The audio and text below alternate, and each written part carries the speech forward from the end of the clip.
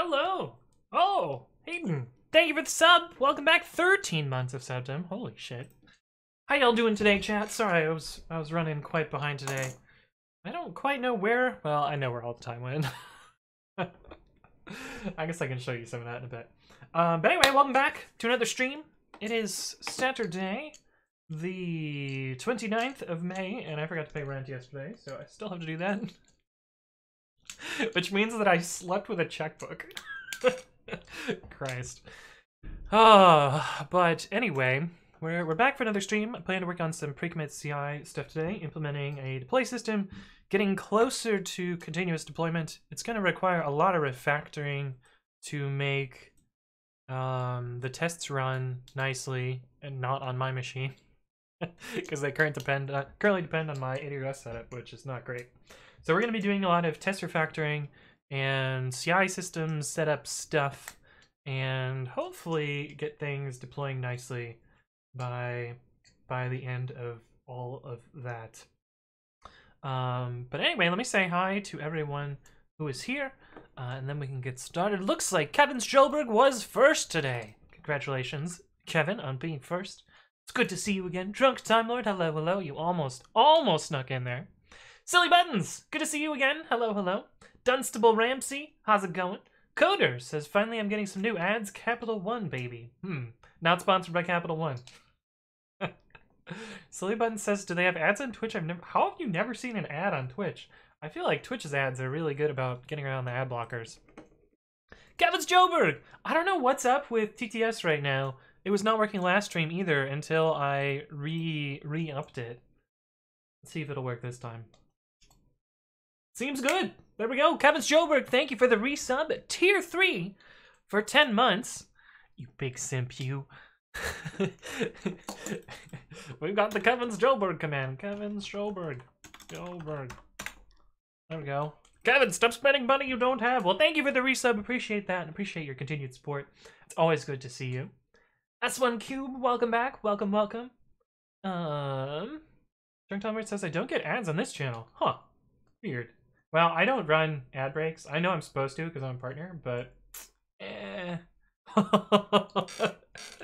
Kevin, off to a wonderful start of the stream. Thank you for 5 gift subs to Nutlope, Godwo, Drunk Time Lord at 4 months, El Duderino, Art Literacy Story. Welcome to Subdom. Thank you for the gift subs, Kevin's Joburg. And here's your buttons. Speaking of buttons, Silly Buttons, thank you for the 10 bits. And OX45, Fiti, thank you for the follow. And Blackbox, also jumping in on this hype train with the 5 gift subs to Robin Malfit at 3 months, Nick Shadiv at 4 months, Coder at 2 months, Dunstable Ramsey, and Ray Waltz at 2 months. And what, we're 2 minutes into stream, and we're already ready to go. I already have to switch to the the hot tub category, right? Welcome to Just Chatting. But thank you, appreciate your support.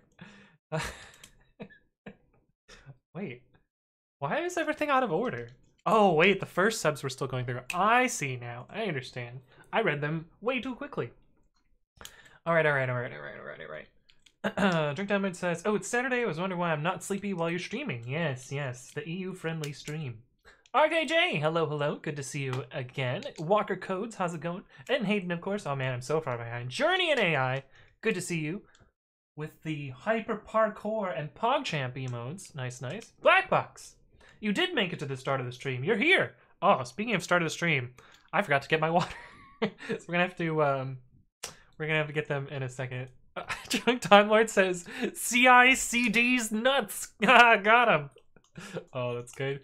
Whoa! Graham's iPad also jumping in on this hype train with a gift sub to ProNoJ at 7 months. Blackbox, who gifted subs but now has received one in return. Acid UK at 6 months. I am Digia at 3 months. And Joe LaFarcy, welcome to Subdom. And thank you, Graham's iPad. And we're out of buttons, chat. We're out of buttons. Thank you. I appreciate it all. Welcome, Hlinge and Fiti. Hello. And Graham's iPad. Good to see you as well. We got silly buttons. We got black box with the gift subs. Kevin Joberg says that was my gift money for Mother's Day. Thank you, thank you. Black box says don't mention it, dude. No, I'm gonna mention it, Black box. Thank you for the gift subs.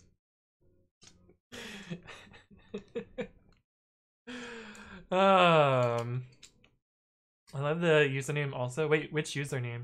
Which username did you like? Because there's a lot of good ones in here. There's a lot of good ones in there. Bitchit says, hey everyone, wow, so many gift subs. Yeah, we're off to a crazy start today. AWC buttons, yeah. I should really make a button emote, you know? Are there any people left to give subs to? I mean, yeah, if you look at chat, basically everyone is subbed at this point. Nice. Okay. Let's talk about what I want to do today. What we started doing last stream, and that I paid for. I paid for GitHub Pro, so that's a thing. Well, that's a nice name here. Oh, I guess you probably maybe you want to start with the drama. Do you want to start with the drama first? I know y'all fucking love drama, so we can do that. J Phils, thank you for the resub at 10 months. Hey, the TTS worked that time. Nice. So, well, I didn't pay for GitHub Pro. I paid for Organization Pro. So I am currently paying for me and my bot to be part of an organization. Which is... It seems a little silly that I have to pay for a bot, but, you know, that's the way things go, I guess. Bitchit has resubbed with Prime at 3 months. Thank you for the resub. Appreciate your continued support. And Kevin's Joberg with the 100 bits. Woohoo, let's fucking go! Exactly. And that's our level 5 hype train. We did it. Congratulations, chat. Oh man, there's gonna be so many emotes given out this time. What does GitHub Pro do? I have it by default now, so I thought everything is unlimited. Yeah, I actually don't know what GitHub Pro itself does. Konik! Thank you for the sub with Prime, with the Love Peak L. I don't... TTS, what are you doing? What? I don't understand. It must have... I'm out of buttons, Kevin's Joberg. What are you doing? What are you doing? 5 more gift subs from Kevin's Joberg and 5 more from Grandpa's iPad. Oh my god. You guys are crazy. You guys are actually crazy. 310% hype train. Welcome to Hermit1 at 2 months, Kaisuke FD at 3 months, Journey in AI at 4 months, Haplo Eco, Josh Finney at 4 months, QWERTY Sphere, Zogoth, Evit1337, Oscar Rowan at 3 months, and Into Unknown. Welcome to Subtem, and thank you, Grandpa's iPad and Kevin's Joberg, for your gifts. Oh man, I'm really gonna have to get some water after reading all these names. Oh, I got a level 5 hype train emote with Hype Scream. That is one that I will probably be using. It looks like a angry corgi. That was my gift money from next Mother's Day. Nice. This is pretty good without any boobs. Well, Drunk Time Lord, you know, I'm approaching that, so I don't know. I need to lose some weight, but okay. So drama. We want to start with drama? Drama. I know y'all love drama. So today's drama is about import lib metadata. And how I am slightly salty about the breaking changes that are going into 3.10. Because there's not a good way to write the code that doesn't cause deprecation warnings in multiple versions of... Oh, yeah, we can do that one too, RKJ. I forgot about that one. Well, let's do that one. That one's quicker and easier. Where's that damn link? Where is it? Oh, here we go.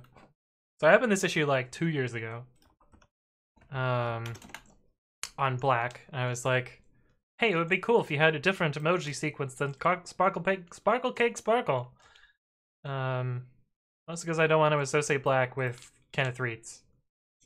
That's the entire reason why. And this dude jumps in here and is like, that's completely unnecessary, rude, and subtweeting alike. You should just close this issue. This issue here is a violation of COC, Code of Conduct. This is inappropriate, and the time to reaction is also inappropriate. Alright, dude. Who the fuck is this guy? Looks like they work on something called PyTest that is not PyTest. Makito. Anyway. that's first thing. That's first thing. Oh my god, so much chat. That's nothing compared to what I've seen on Twitch, but 300% is still very good. Yeah, I've seen some bigger ones, but I'm thoroughly impressed that you guys got to 300%. That's crazy. Crazy Mank says, whoa, good keyboard. Yeah, if you want to learn more about the keyboard, you can do Bang Keyboard and learn more about this. This is the Kinesis Freestyle Pro. Kevin Shark says, oh, you don't all get nudes from Anthony on OnlyFans? I mean, you could for the low. No. Yeah, Python 3.10 is coming out next. It's currently in beta at the moment, and will be landing later this year. What about Python 4? Python 4 is not going to happen for a while. Because it's going to break a lot of code just by changing the version number, because there's all sorts of patterns that are broken for that version number thing. Python 4.20, yeah, there you go, bitchin'. According to Guido, Python will not reach Python 4 before 3.33. Is that quoted somewhere? I haven't seen that anywhere. Age Platypus! Thank you for the resub with Prime at 2 months. More indirect support for Flake8. Appreciate your continued support. Yes, I do work on Flake8, and that's actually most of the motivation for my grumblings about import the metadata, which we're about to get to. Hin says, did I get the IRC right? I did. Oh, are you connected to Twitch over IRC? That's cool. That's cool. Light theme on Twitter, Hearsay? Yeah, Mrs. Q. I don't really like Twitter's dark theme. I don't like GitHub's dark theme either. I know I'm wrong, but whatever. What's the tea with Kenneth? Did he do something I missed?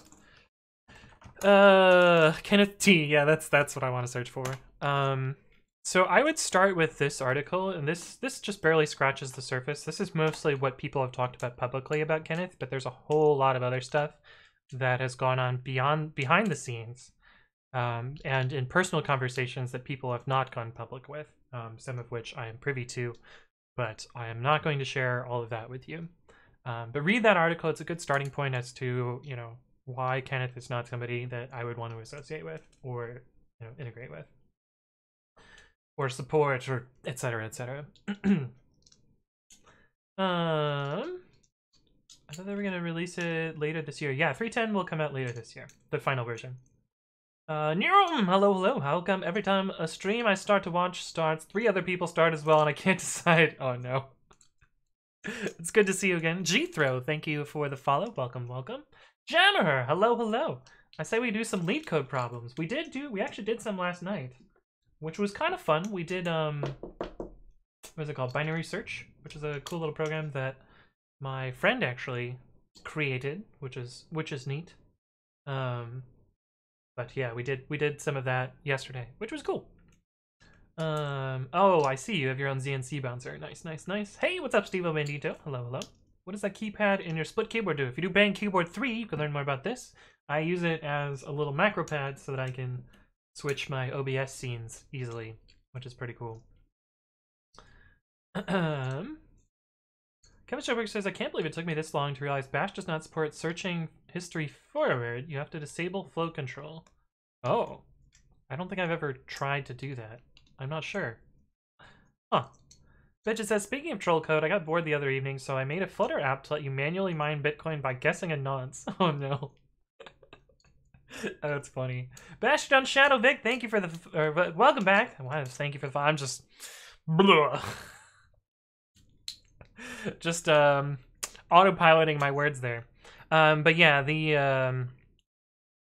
long and the short of this is import the metadata has changed the base types that it returns in 2 of the API methods that basically every plugin system that's using import the metadata uses. And one of those goes from being a plain dictionary, which has a bunch of APIs and nice methods, to a tuple subclass that pretends to be a dictionary but raises errors on, or raises deprecation warnings on every method that gets accessed, and changes index lookup from being O1 to being ON. So not only is it much slower than the previous code, but it's, it's incompatible with anything that takes a dictionary. It's also incompatible with anything that takes a tuple because of the way that it overrides the methods on the class. The other thing is one of the internal methods used to return a list, and now it returns a tuple subclass that doesn't act like a tuple and it doesn't act like a list, so any code that was depending on being a list is also broken. And so I made this, this issue that was like, hey, here's a demonstrated breaking change, and here's a bunch of stuff that, like, I think should be I think should be reverted because it doesn't fall in line with Python's backward compatibility policy, which states things like, discuss the change and, pepper similar documents, or, add a warning, take 2 rounds of changing it before breaking the behavior. Yeah, 2 minor versions before breaking the behavior, etc., etc. And, basically went into detail about, like, this is a pretty ubiquitous library in Python, and it's affecting some very important Python packages like flake8, richlim, pytest, pandas, etc., etc. What was the reason behind the change in the first place? Yeah, here's the funny part. The reason behind this change in the first place is actually something that I pointed out way back in Python 3.8, which I was like, this is a bad idea, and this is going to bite you in the future. And sure enough, it did bite in the future, and this is the unnecessary response to that change here. And the reason for that is 3.8, I can show you the code. pydoc import lib.metadata. We look at the code here and look at iter. Yeah. So this function right here, this is the entire reason for the change. And the reason, so this violates the substitutability for name tuple, which is what this is up here. Not the code style is something else. This violates the substitutability of tuple, and this was actually breaking PyPy and pickling, which is necessary to pass these objects from one process to another, which is how flake8 does its multiprocessing work. And that's how the multiprocessing module does its multiprocessing work. And so I was like, hey, this is really awkward and really hard to deal with. It would be nice if iter was not overridden and you made another way to do this. And 4 years later, 3 years later, someone else pointed out the same thing and was like, hey, MyPy doesn't like this. And sure as shit, like, MyPy's like, what are you doing? This is this is completely garbage iter implementation, and violates how a tuple works. And so instead of fixing this method and undoing that, the maintainer went through and redid every single type and changed every single type in the API. When in reality, all you really need is a dictionary comprehension that uses self.name and self. And in fact, like, the PR that alerted the maintainer to this did just that. They used a dictionary comprehension, which solved the problem perfectly. But yeah, I'm not happy about the changing in types, because it means that I have to change a bunch of code, and I'm going to continually get issues until the end of time about people using the wrong version of import lib metadata in flake8 and receiving these warnings or errors.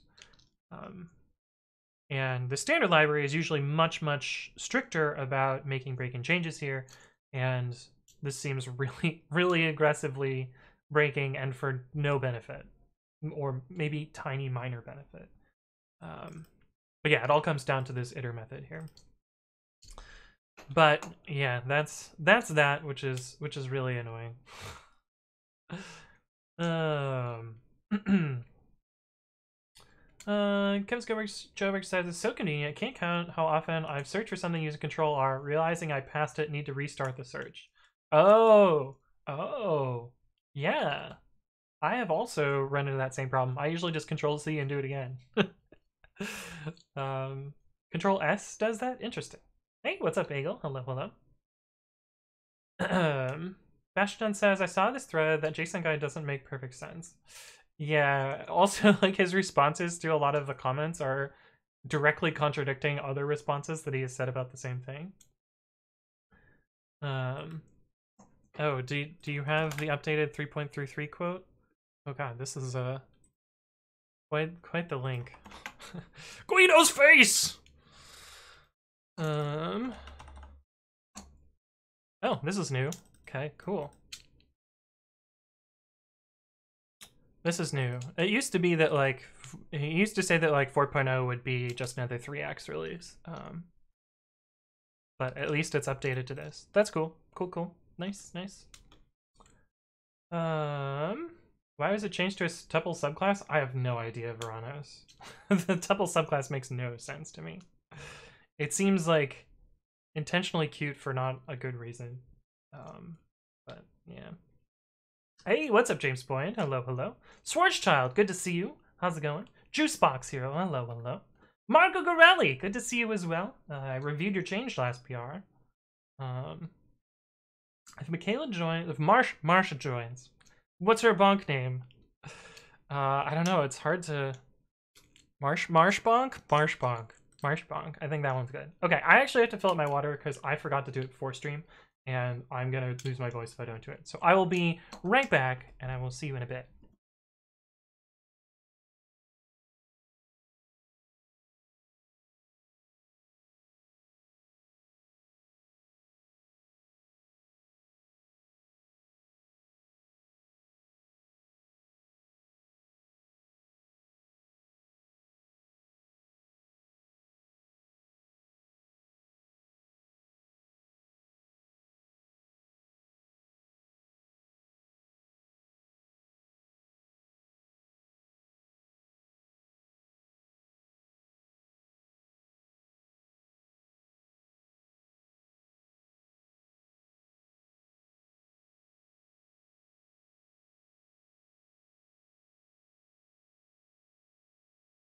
All right, we're back, and here's water just to prove. Marsha bonks. Yeah, there you go. Bonk time, Lord. I like that. Okay, but anyway, let's get started with showing what progress I made last time. Oh, and I guess I followed up by asking the steering console of Python to say, like, you know, it would be nice if this could be clarified and have, you know, some concrete answer. I'll let you guys read this. I'm not gonna read this out. Also, I'm real sad that I was off by 1 here. I was so close, yet so far away. Okay, but this is what we tried doing last time, and basically hit a wall on setting up GitHub Actions tests for this. It's fairly easy. Like the code that I wrote here is fairly easy, but I basically need to adjust how the tests work so that it's less problematic. Because right now the tests import all the AWS code, and and that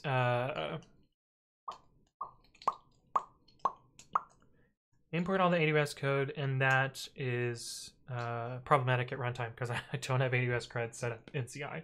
I don't really want to either. But yeah. Jam says, do any of you guys have any good resources to practice for a technical interview besides Leaked code? Oh my god, I have hiccups today. Go away. I'm not gonna lie, I don't really practice for interviews. But I don't know, build stuff. Almost nice, yeah, exactly. Kevin Stroberg says, yeah, that's how I've done it in the past. CS is way more ergonomic though, but as I said, you're going to have to do STTY IXON to make it happen, since CS is used for flow control. Interesting. Did you use asyncio.stream when programming? Anthony writes CodeBot. Well, I don't know. Get grab stream. Stream writer and stream reader, but not stream. Potentially there are streams that are being read and written? Question mark? I'm not sure. I find LeetCode is by far the best. If you need a list of questions, yeah. Yeah, that makes sense. Juicebox Hero says, Anthbog, what is your coal to emerald rate for Fishy Man? Well, Fishy Man was, I think, 2 emeralds, or two coal to 1 emerald. But Fishy Man 2 is not as good as Fishy Man 1, so it's 4 or 5, depending on how happy he is, which is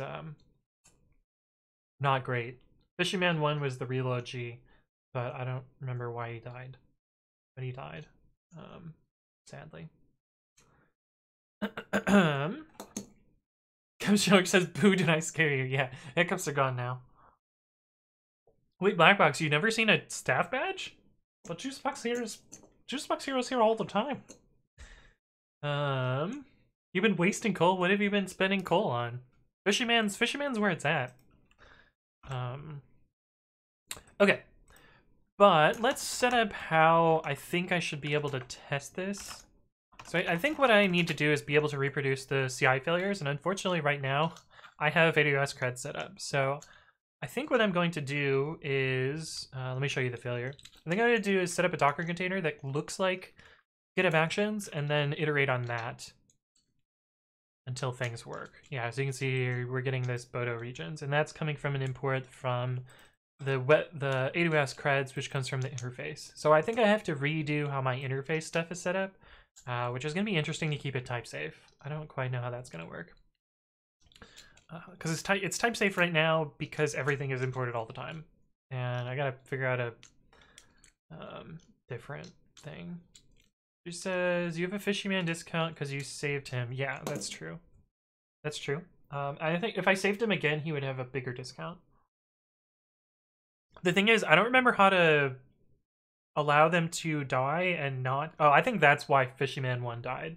I think I was trying to double save him, so it would be one to one. And he died when I was trying to convert him, because it's a probability and not a guaranteed. Yeah, I think that's what happened. But yeah, we're talking about Minecraft, by the way, chat. Okay, so let's see. We're just gonna make a Docker file from run to focal run. apt-get update, apt-get install, why no, install recommends. Of course it's off screen, but whatever, you don't really need to see it. Python 3 and curl and anything else?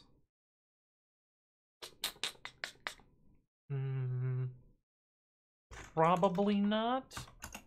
Git? Probably Git. I don't know if we need Git. Let's just start with this.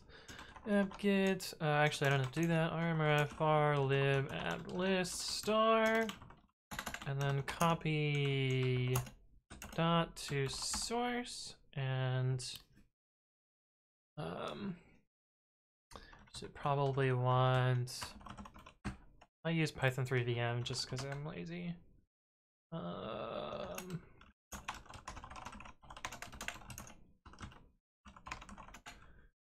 And we can install that, and then actually we can do copy requirements star.txt to source, and then run Python 3 path equals VM on the path.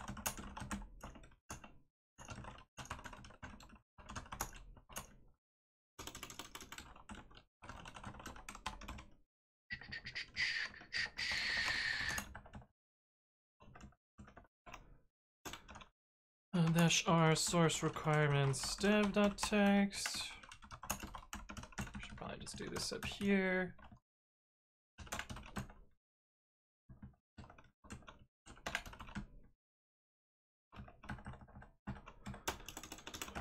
And that should get us some amount of Docker image. We don't even need to copy that in because we can just do bind mounting. Yeah. Docker build -t built. Let's do that. Oh man. Jam has requested that I switch keyboards. Alright, we can do that.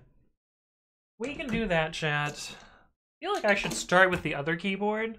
That way you switch into this one sometimes. So I feel like what we end up with is I use the other keyboard the whole stream. Which is fine, because I do like the other keyboard.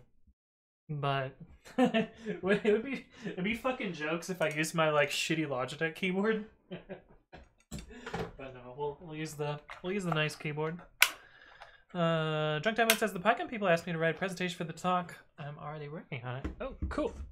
What is your talk about? I missed the original context because I lost attention. My bad. All right, I've got another keyboard now. The quick brown fox jumps over the lazy dog. There we go. Cool. All right, so we have our Docker image. Docker run rmti test v read only bash. Oops, right, some order. Okay. So this should be roughly equivalent to what CI looks like. Why is this so slow? Oh, perhaps because it's timing out? Yeah, that took like forever to time out for some reason. Like, I don't know why that took 10 seconds to time out. Okay, yeah, but this is the same error that we're seeing before. So we have something to iterate on, which is good. Eagle says, any good tips or resources on how to write good unit/integration tests? I think, I don't know, I feel like it's not easy to write good tests. And it's not something you can just learn, I think, either. Like, you can get a lot of advice by reading articles and such, but I think, like, the best way to learn how to write better tests is to write tests and have other people critique them. Or learn a style that works well for you and move on that, I guess. Blackbox says, so if somebody has a staff badge, is that automatic mod and turbo status? I believe it grants mod, but I think Juice pays for her own turbo. Kevin Joberg says, I need a tool for pasting code that supports syntax highlighting without exposing what language it is. Without exposing what language it is. I mean, Fluffy guesses at languages, if that's what you're asking. Pigment's guesses at languages too. It's not great, but it works, I guess. Jam says, can you somehow use your phone keyboard for the rest of the stream? No, there's no way. I don't even like using my phone just to use my phone. I really don't like it. On Path to Pythonic, I'm trying to make it a resource for people coming into Python from some other language, like Java, and it'll explore Python features that all people should know, massively improve readability. Oh, cool. Sullivan says 100% coverage, def test main. Yeah, exactly. She says, I can mod myself in times of need, but we don't auto have mod powers. Yeah, okay, well, you can escalate to mod powers, which is basically the same as mod powers, right? Okay, so let's show the core of the problem. The core of the problem is these imports right here. Basically, what I need to do, I think, is move these types to a separate place. And ideally, ideally one day this MyPy issue will be solved and then I won't have this problem.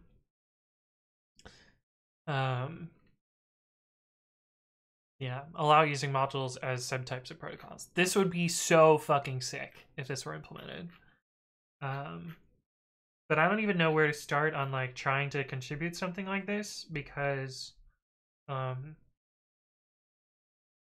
yeah. It would be really nice to have this. Hell, I'd fucking like pay somebody to implement this. Like, that's how much I want this. Swag Kitty 69, thank you for the follow. Welcome to the stream. Hopefully you're doing well. Inspired by a class that Hendrik gave 9 years old. Oh, nice. Kevin Joberg says, I use Fluffy. Apparently it's Python code. Anyways, this is what I'm doing this evening. Take a guess at the language. Oh, Fluffy guesses Python. Oh God, what?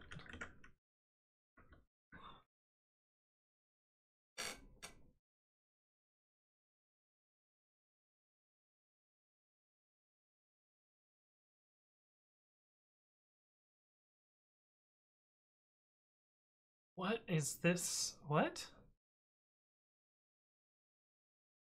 This feels like Haskell somehow. But like, I don't know me a Haskell. It could also be... Well, it's definitely not Python.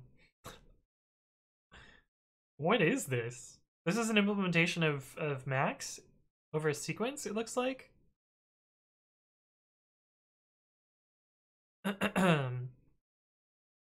But implemented recursively? I have no idea. What is this? What is this? It's Elixir? Oh! Cool. Does Fluffy have Elixir? No. Perhaps because Pigments does not have Elixir. Interesting. That's cool. Hey, what's up, Priox? Hello, hello. Good to see you.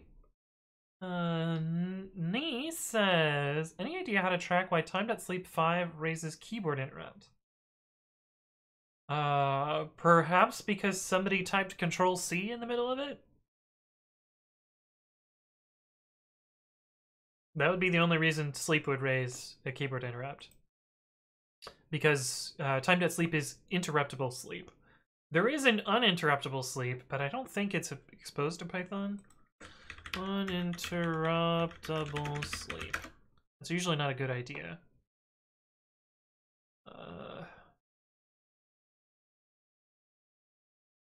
Uninterruptible.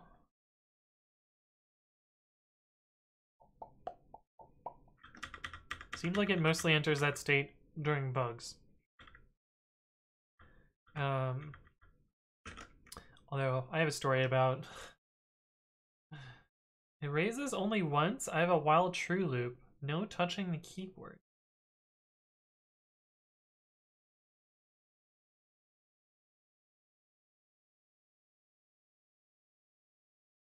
That seems suspect. It should not do that.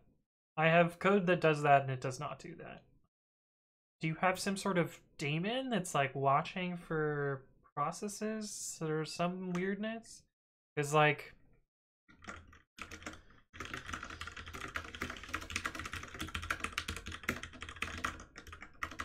It's like...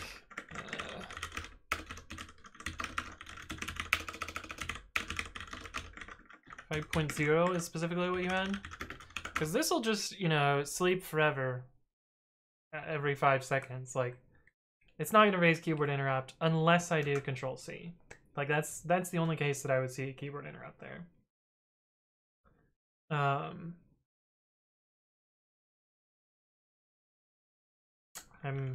confused. Actually using popen, getting a task from a queue, and then it sleeps 5 seconds between checking if there's another task. Is it possible that some other process is sending sigint to your process? Because that would potentially do that. That's where keyword interrupt comes from. It's from sigint. I guess George says, I'm honestly having so much fun with it. It's a functional language, but not purely functional. I think Haskell, so it's actually useful. Nice. Interesting. Yeah, my friend was like super into Elixir. I didn't try it though. I wasn't. I did not have enough time to try something like that. Okay, so I think what I need to do. So the way this works right now is we select these interfaces based on these dictionaries here. And I think instead what I need to do is move these types to some other place and then have the have these get exposed nicely. I don't know. EU friendly stream, indeed, S1Q. It might be because it's calling another exe app, so I will do some research in that direction. Yeah, I would look for things. Oh, this is on Windows also? On Windows, things are a little bit different. Because Windows doesn't have true signaling. There is something that's similar to keyboard interrupt on Windows. I forget. Let's see. Keyboard interrupt Windows. Python.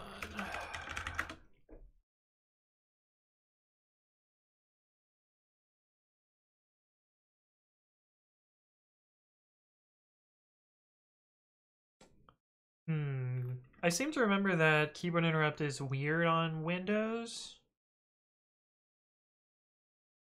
And signal joining is weird on Windows. There isn't signaling. There is like something that's similar to keyboard interrupt. Which is like Control Z on Windows. But I don't remember specifically. Windows does Windows, yeah. Yeah, exactly. Okay, so I think my plan for this is to move the implementations out to a separate. Yeah, let's start by doing this. Move web iFace to web iFace types. And then in here we're going to remove these imports. And then we're going to remove all of these Wiktionaries.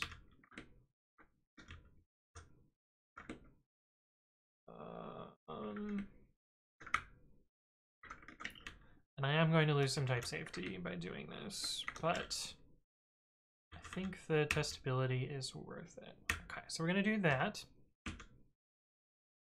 And then in web iFace,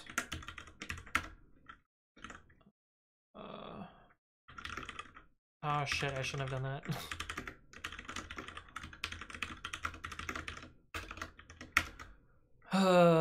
Then I think in web impl, what I'm gonna do here is do from web.iface types, import all of these different types. So we need queuing, we need pub sub, we need AV store, we need creds. That's it. Okay. This is the AWS one, so we're just going to do this, and I'll re-indent in a bit.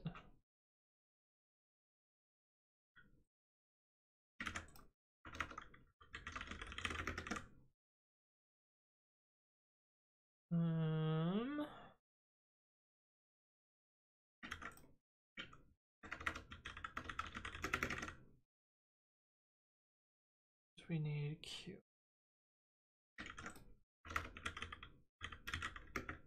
Queuing equals this.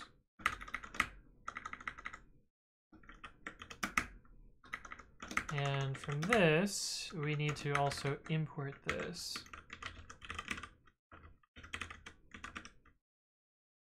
Actually, from web.impl.aws import creds as AWS cred. Oh, I can just copy these imports from up here.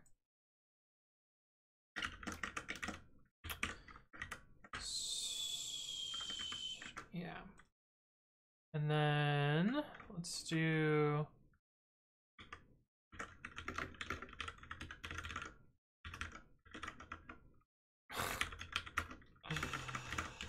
I made a file called if. Impl local iFace.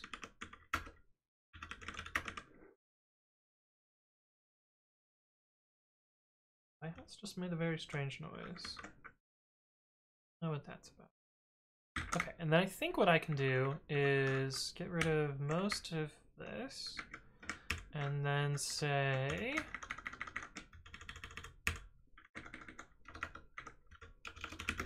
if os.environ if if f is equal to a/s, then do from web.impl.a/s.iface import creds. Oops. Okay. Creds, KV store pubsub queuing. Creds, KV store pubsub queuing.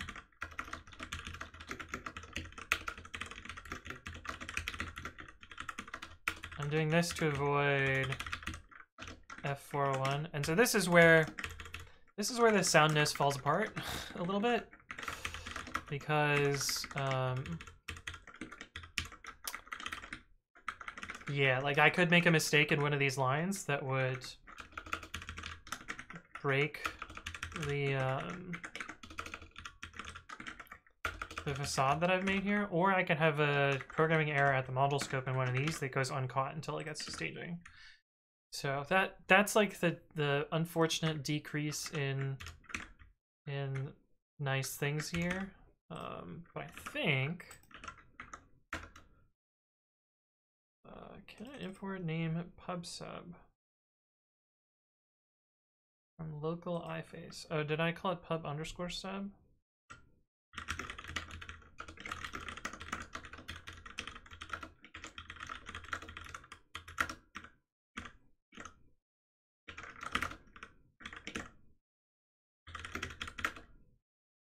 What did I call it before? Yeah, no underscore. Okay.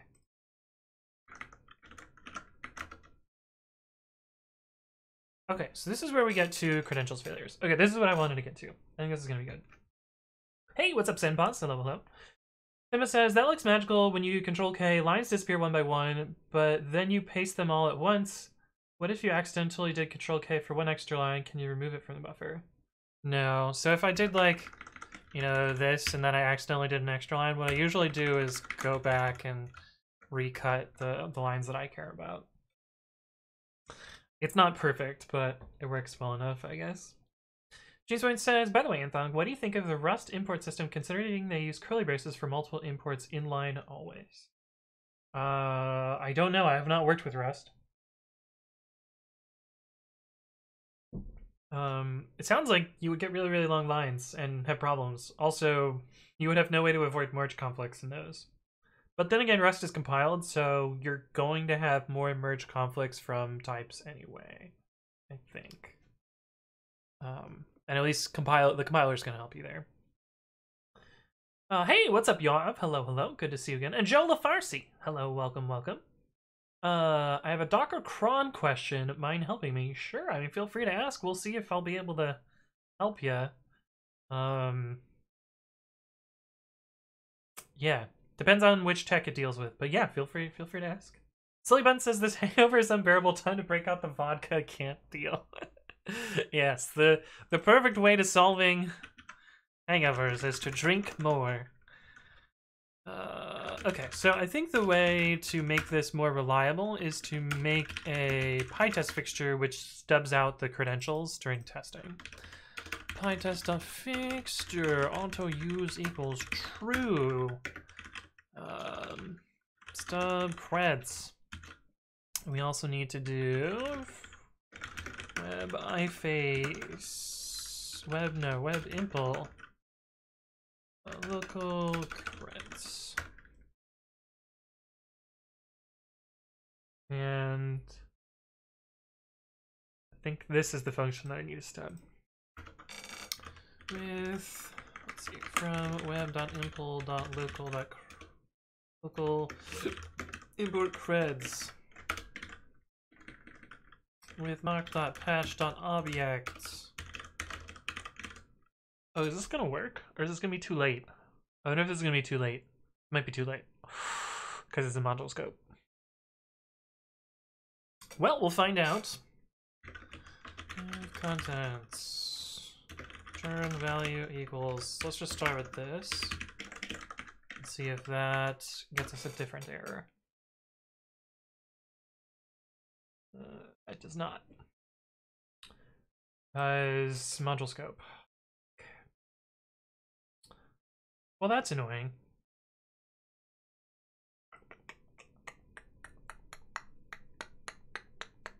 How can I fix this?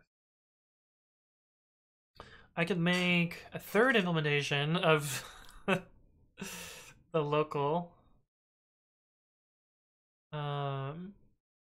Actually, it might be fine to just... It might be fine to just stub this out during test. Oh, I don't even know. If I just do make dir local... Well, we could set up... Kind of want the test to not be dependent on the file system state. So it might be easier to do it that way. Well, I don't know. I don't know. Don't ask to ask, just ask the question. D&D Drunk Time Lord. Hey, what's up, Pythonic Pie? Hello, hello. UDP your questions, don't taste beer questions. Hey, there you go.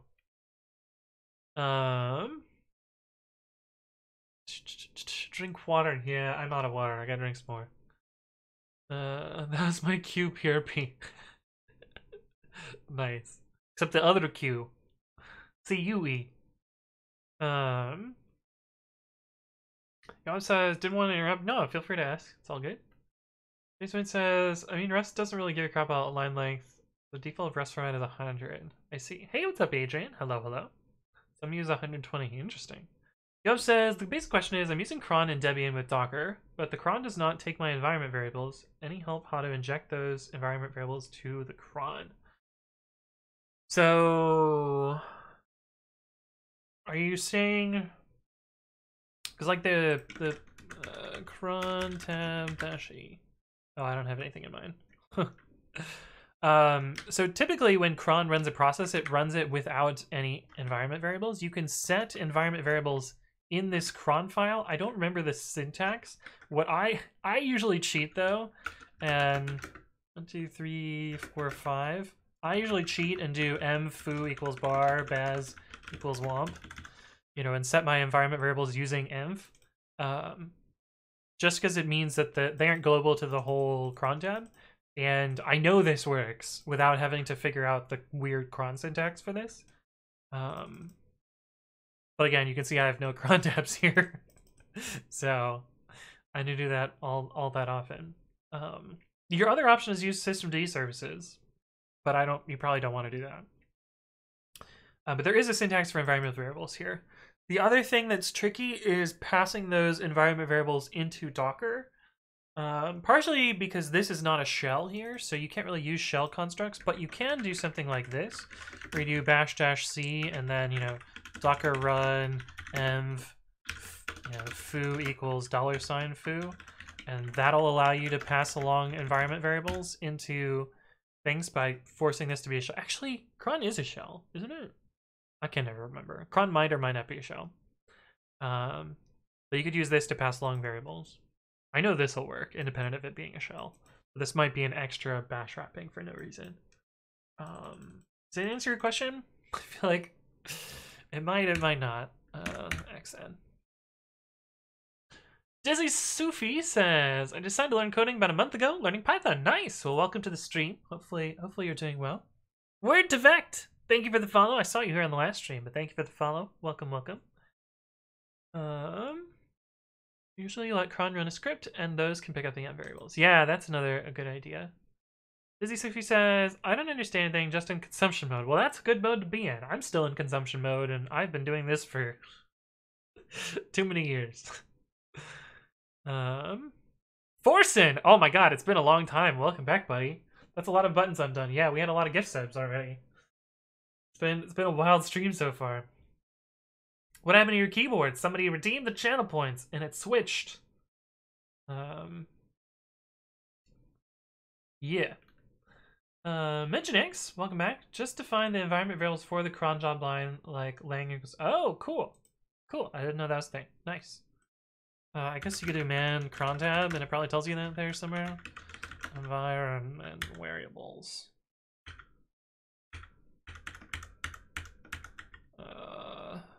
I probably need man cron tab 5. Is it man 5 cron tab? I can never remember. Yeah, there we go. environment.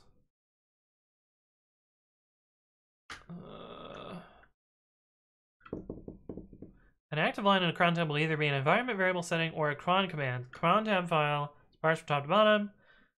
Any environment settings will only affect cron commands below them. Okay, so you could do name equals value with spaces around it.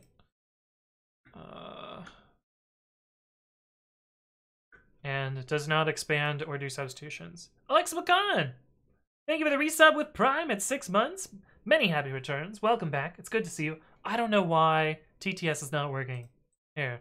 You gonna work this time? I feel like it's 50-50 today. No, it didn't work that time either. Well, many happy returns to you as well. It's good to see you. Maybe my TTS settings got changed in Streamlabs. I don't know how to do those though. Oh god, there's so many things. Settings? No, it's account settings. Not what I want. Alert box? Let's see.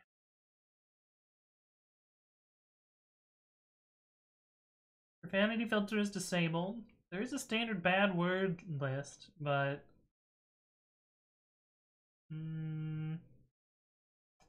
don't know. Descriptions. That's the same settings. I don't know. IPTTS, yeah. The TTS doesn't work exactly, Drunk Time Lord.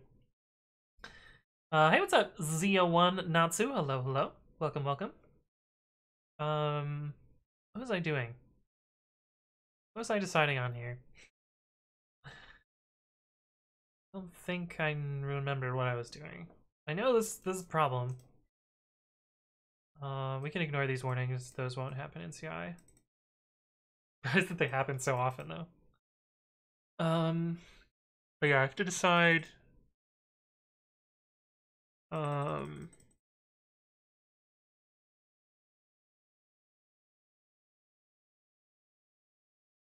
Because like, if I change this to not error, then that'll be okay. The other thing is like, I could try and eliminate my module scope stuff here, but that seems hard. So like the problem is I'm building this key directly at import time, which is bad. This is a problem. How do I factor that out though? And I don't think anything else. I think this is a unique problem to this particular sub app. So, yeah. Now it says the issue is that the Docker command is cron. Oh, you're running cron in the Docker. The environment variables are coming from Docker Compose. Is cron running in the foreground? I guess cron probably doesn't inherit its environment variables. So yeah, I don't know how that's going to work. Let's see. Cron foreground inherit environment.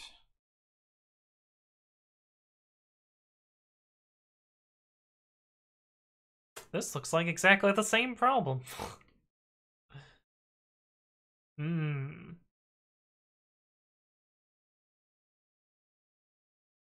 It looks like you could make your startup script do this. Etsy environment seems like a little bit of a hack, but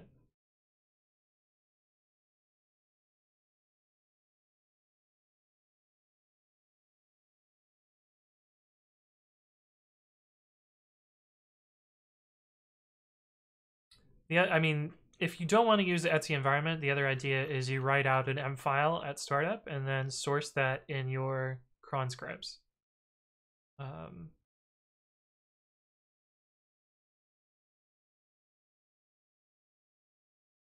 Or you write your environment to the beginning of your cron script on startup. Yeah. Oh.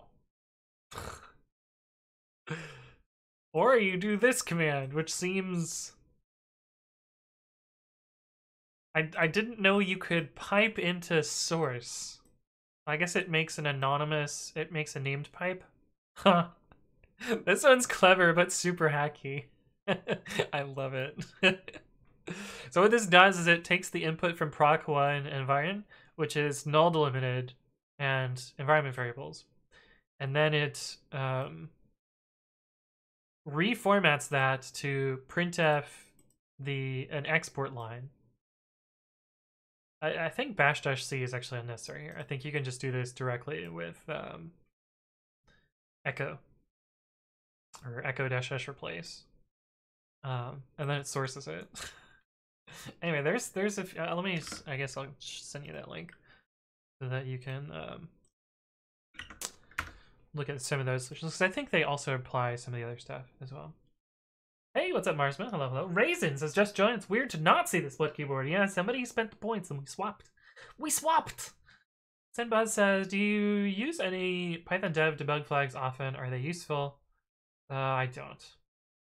I don't use them very often. The one exception is the import time setting. Although I don't use it directly, I usually use it through import time waterfall. What is the pull request here? Oh, yeah. And then I'm probably not going to merge. This is the one that I use to generate these, I think.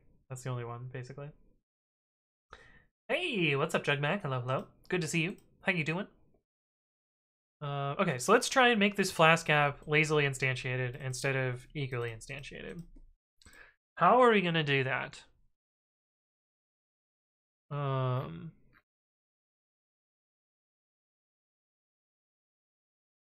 I think maybe I have to refactor these all out into...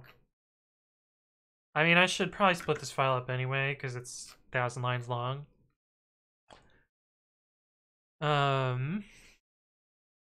Problem is, I think this needs to happen at the model scope anyway. Well, I can make a class. Yeah, we can do some clever stuff with classes and lazy properties and call... Yeah, let's do that. I think we have to split up. We're gonna split up the Flask app. We're gonna do blueprints. You don't use the old parser? Yeah, right. Every time it says, do you know if I can make my own custom ZXPy shell thing to use Python history file automatically? Apparently, I can read the file using readline and append to it on exit, but I wonder if I can automatically do that. So the REPL actually has special code for this. Where does that code live? I contributed to it. I should remember where it lives. Let's look at my PRs.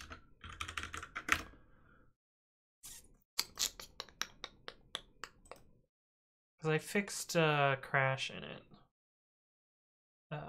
in Docker.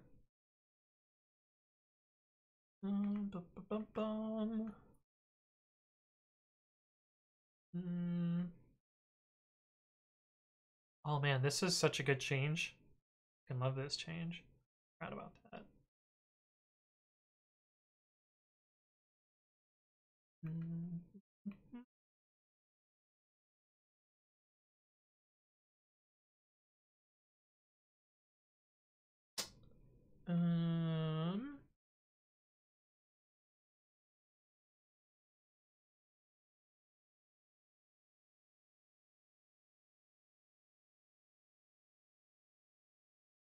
Would have thought we would have found it by now.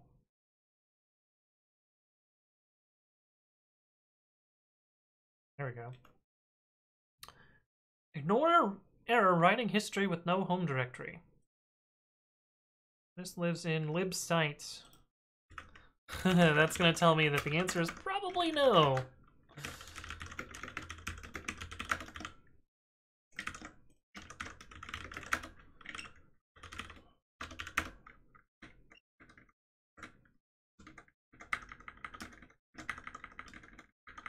Yeah, so it goes through an add exit handler. Yeah, so this is how it does it. So you would need to do something similar.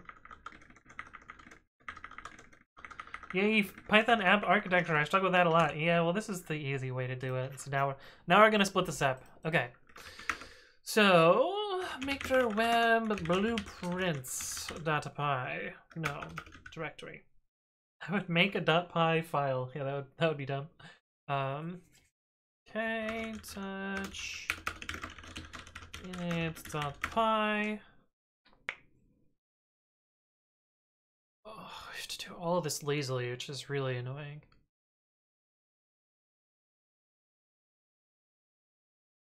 we don't have to do it all easily. We just have to do...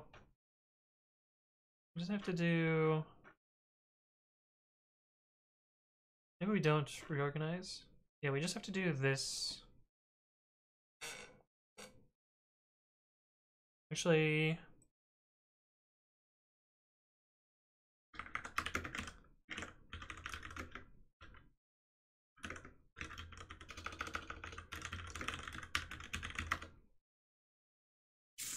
Fuck.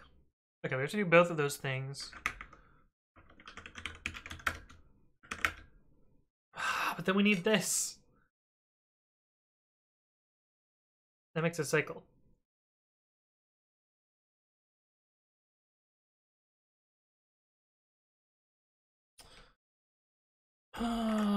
CSRF exempt. I think this is the one we're using. Hello? Well, that was not what I wanted.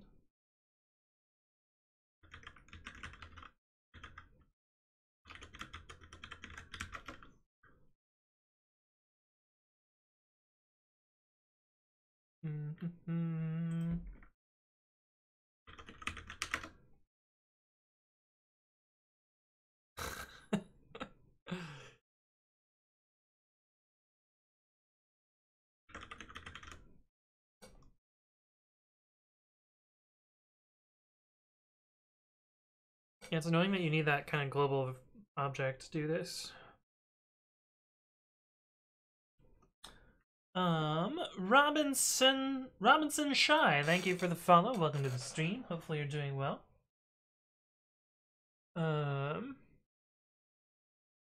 Check my stats from the difflib documentation. Lines beginning with a question mark attempt to guide the eye to interline differences and were not present in either input sequence. These lines can be confusing.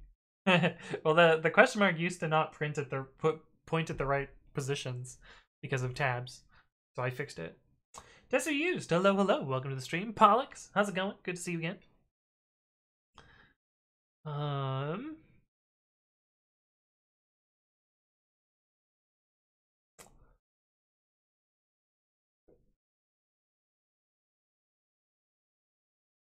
Yeah, this is kind of annoying.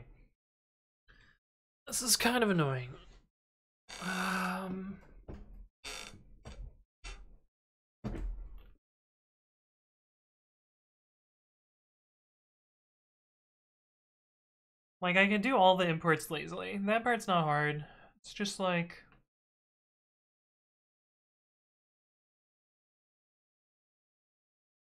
make cycles too.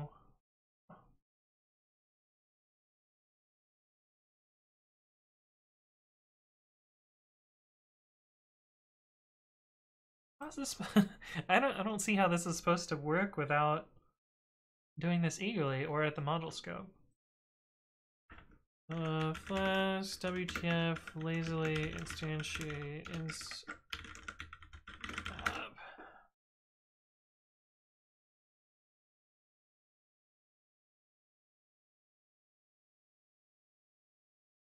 Oh, that's so annoying. That's so annoying. Why did their docs all 404?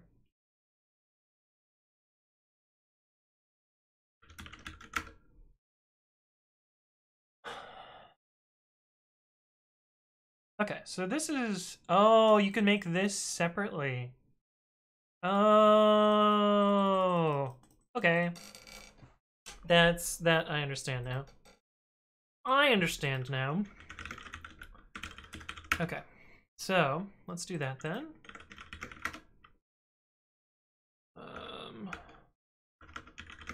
Read app.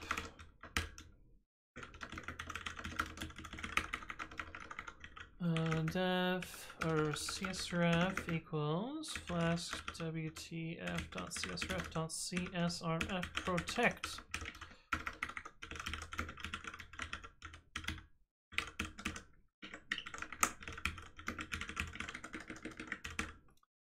Okay, and then we can do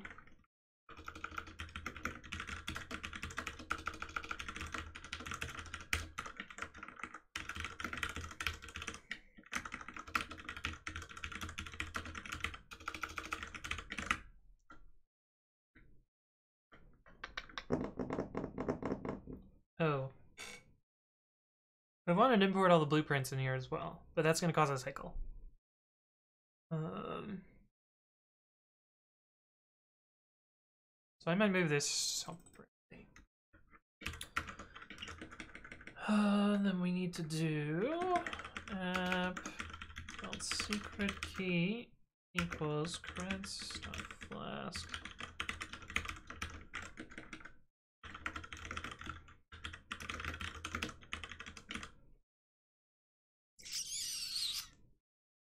What do they do here? User have init app. Okay. Evan says, am I complicating things here? Let's see.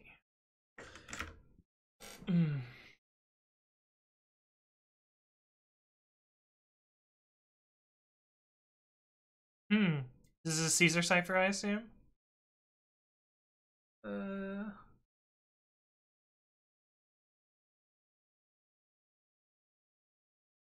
This seems fine. Seems about how I would do this. Seems simple. How's your... There's like 3 forms of Caesar cipher. Where's your key? It's a bigger question. Or is your key just N? I guess your key is just, this is just a modular Caesar cipher. And so rot 13 would be Caesar of N, Caesar of 13. I guess that works. Cool. Yeah, this seems fine. Seems easy. This is going to reach char code Z plus 1. It should fall back to A. 65 again. Yeah, that seems right. Seems right to me. Alex says, I cycled back to Mint again. I thought today would be a nice day and I want to change, so I installed Elementary OS after working with Mint for 2 years. I didn't really, you know, feel like it was polished enough, so I tried Ubuntu. And that felt like it was too much bloatware, and now I'm back to Mint again. My whole day was installing distros. Nice. I mean, I use the minimal install of Ubuntu, and it works pretty well. For me, at least. Senpa says, I saw people move such extension instances to a separate module like extensions and just import them. Yeah, that's probably what I'm going to do. That's probably what I'm going to do. Yeah. I can do from web dot app. I'm going to call it app extensions. And then we can do from web blueprints import. Now we can start moving some of these things over.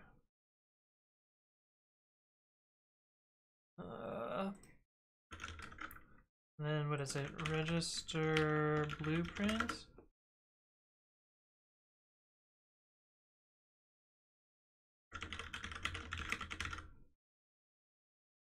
Yeah.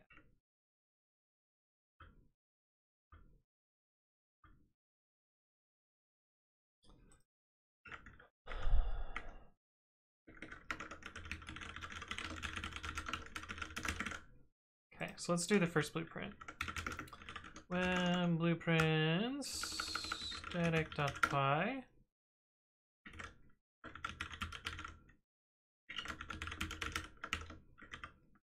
do I make a blueprint? There we go.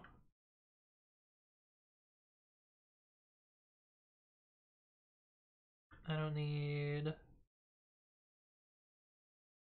this. This one, normal blueprint. They don't need to have... I think I can just call blueprints with this double under name. I don't think I need template folder. Horny Slaw, thank you for the follow. Welcome to the stream. Hopefully you're doing well. Equals flash.blueprint.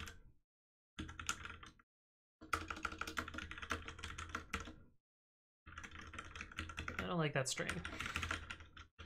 We could probably use name.split.1 to do the same thing. That's off screen. Well,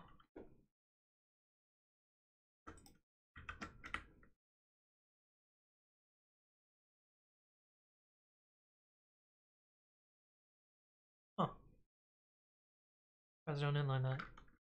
Okay, so this would be static.route and static.route. And is this going to resolve from the right directory? I don't know. We'll find out.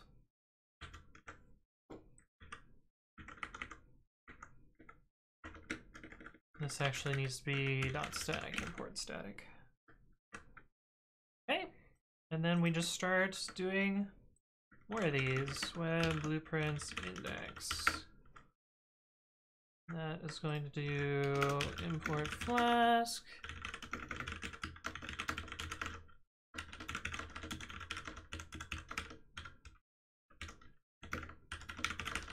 That seems really annoying. That seems like it should be the default.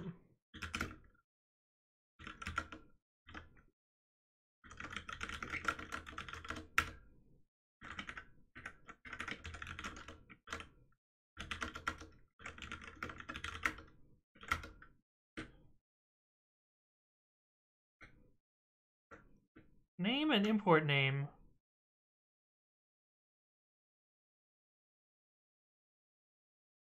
If dot in name, name may not contain a dot character. Yeah, so you must pass a string here. That's actually really annoying. It would be really nice if it just automatically did what I'm doing.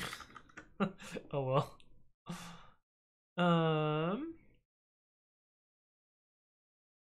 Mint is like Windows of Linux. Interesting. Gunner says Arch, by the way. Not JK, use WSL like a pleb. Hey, what's up, Jacob? Hello, hello. Kevin says more specifically, I thought there was a better way of implementing the wrapping with mod. Oh, you could subtract down to 0 and then mod and then add back. So subtract A, mod, add A. That would work. But yeah. Hey, what's up, Hooligan? Hello, hello. What is your code? You can do bang today, learn about what I'm working on. Yosh says, how many babbies do I need in order to make you move back to split keyboard? I forget how many points I made it, but it looks like 20,000. So I'm making it sufficiently expensive to switch keyboards. Rastafarian, thank you for the follow. Welcome, welcome. But yeah, if you spend that 20k, I'll switch back. You probably have that many points too. You've been around for a long time. Okay, so next is these two routes, which are actually the same, but slightly different. Oh, shit.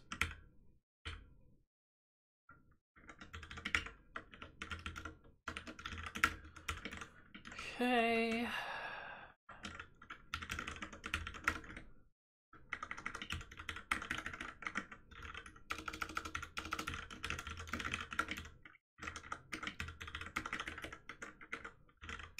Index.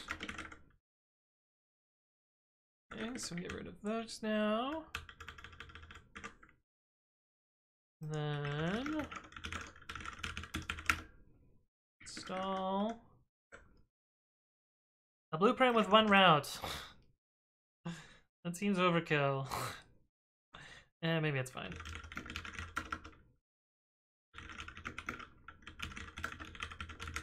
In front, I'll fix it in a bit. Thank you for that.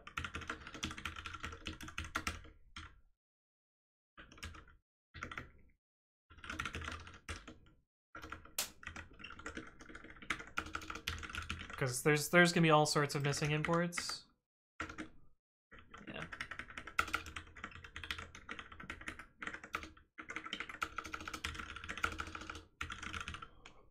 I don't think I'm gonna need to do as much refactoring on other apps though, or on other repositories. It's just that this one has particularly bad module scope things. All right, version.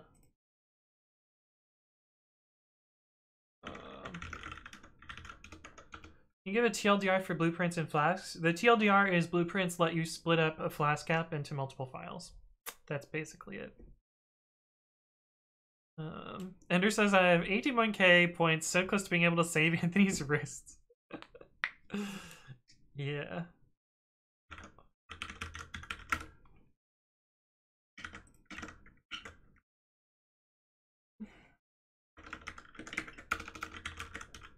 version.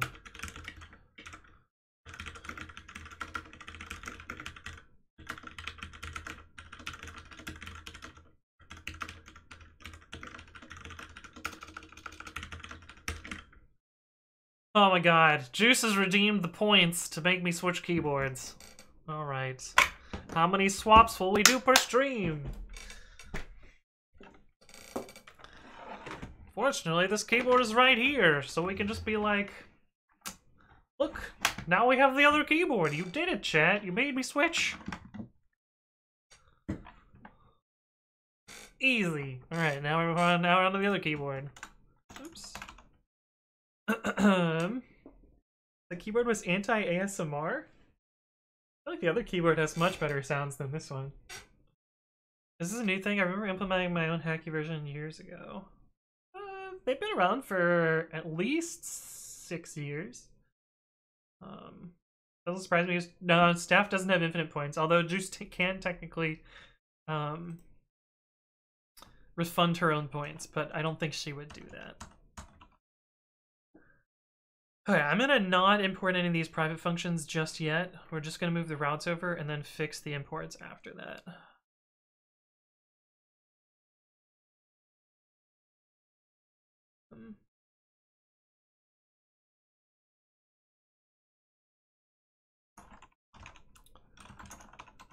Okay, we're gonna add this one too.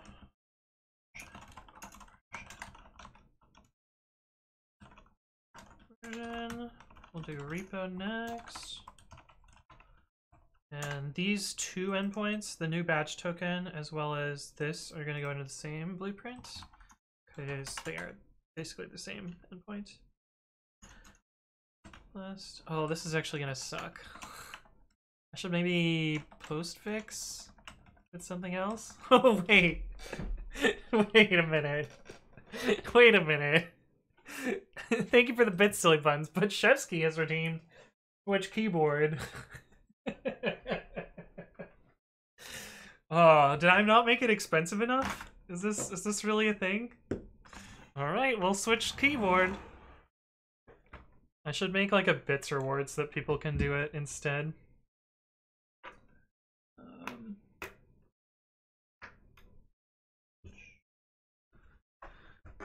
All right, we're back.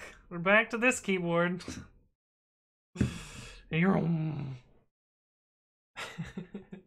Slickmax says, "What are your Python dependencies in pre-commit.ci except for flask?" Not much. So in this one, actually, we can just do all repos grep dot and requirements minimal.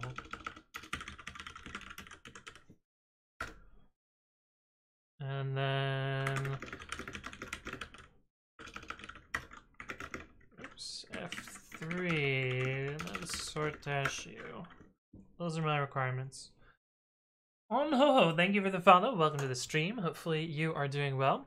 So my AWS translation library, Photo 3 for AWS stuff, cryptography for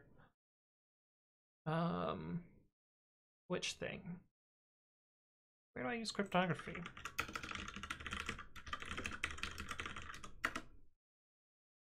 Oh yeah, for session encryption. Flask CSRF form thing.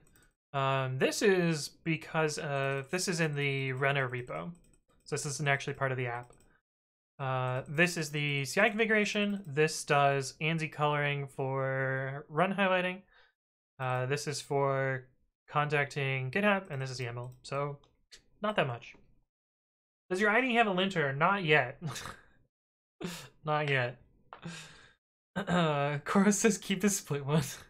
What's the swirly thing? It's literally just a swirly thing. If you do bang blue thing, you can learn more about it.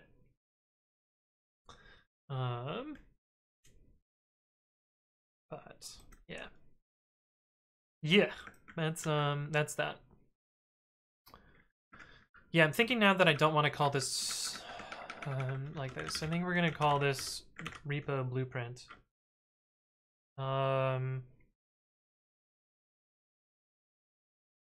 because there's going to be local variables named repo inside this module. So I'm going to have to redo all the other ones. Does the first attribute have to match? What does self.name gets used for?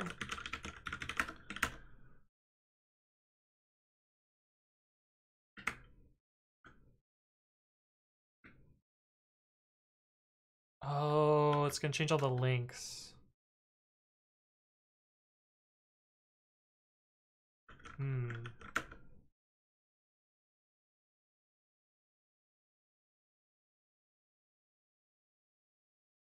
Oh, it's like, what if this is empty? It's gonna have an extra dot here. Dot else trip dot. Clever.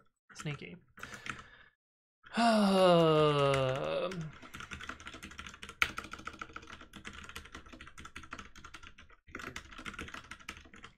That's annoying. Alright, well we'll have to go fix those other ones. Okay, so this actually has a lot of code here.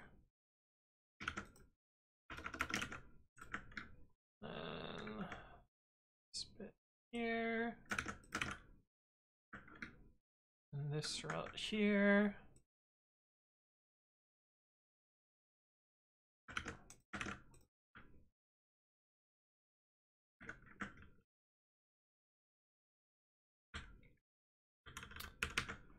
Okay, oops, yes.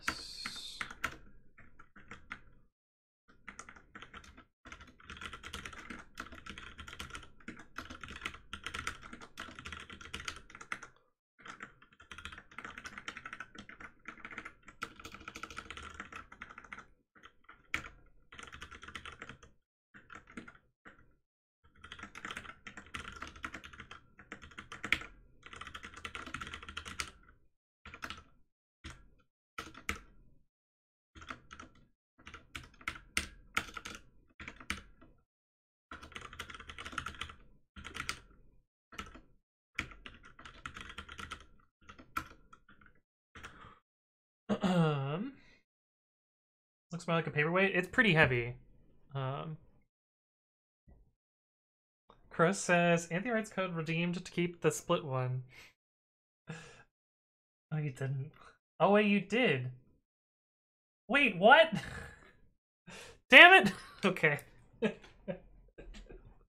This is our new record for keyboard swaps per stream. You did, I saw. Oh my goodness. Back and forth we go. I guess that was the risk of making that a gimmick. Now we're slightly less. There we go. Okay, we're back.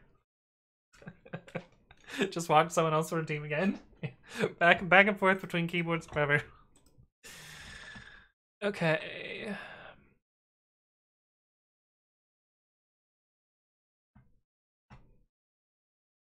Where did the install route go?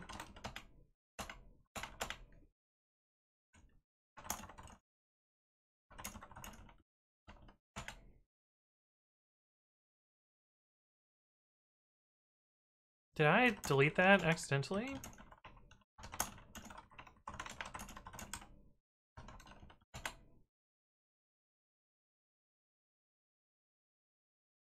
Oh no, I have it right here. Cool. Cool. Oh, I gotta rename all these. Install index blueprints.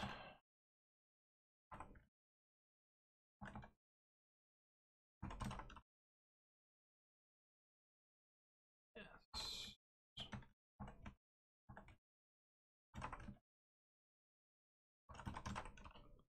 And speaking of which, we have to copy you over.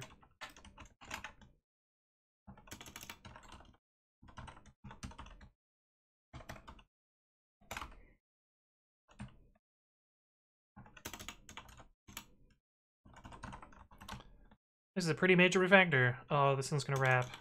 No. No. Get rid of that there.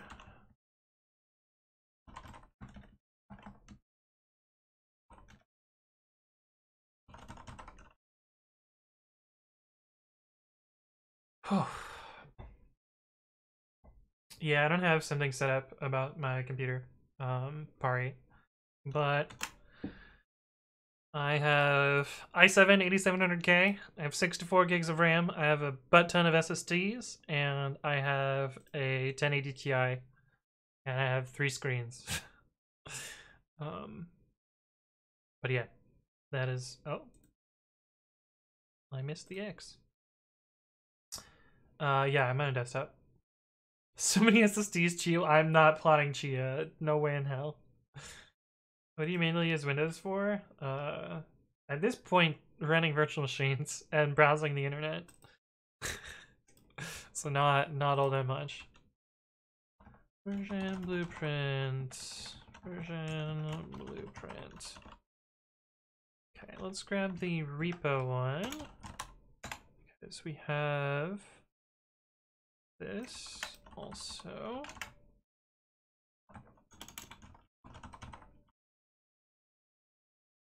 That as well.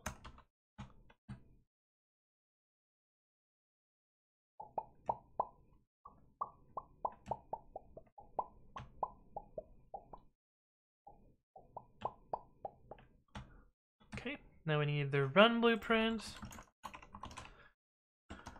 Oh, big refactors today.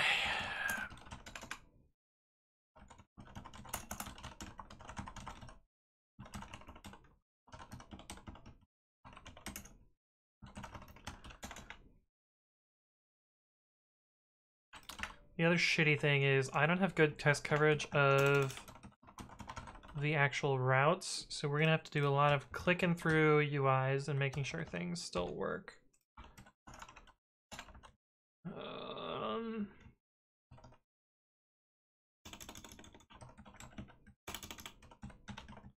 Oh, there's a typo here.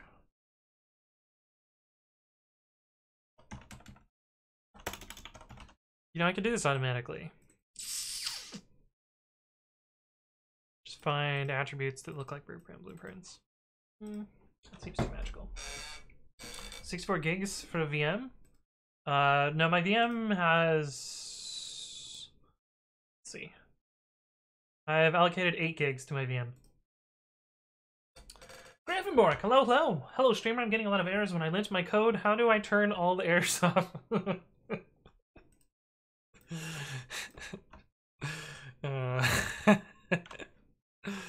Funny. Gravenborg is trolling Coder. Don't let him get to you. Badge.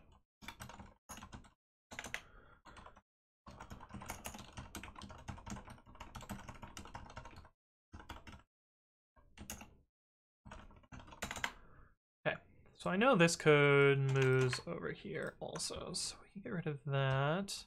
And technically both of these end up here as well, even though the latest route is maybe not obviously related to badges, but it is badges.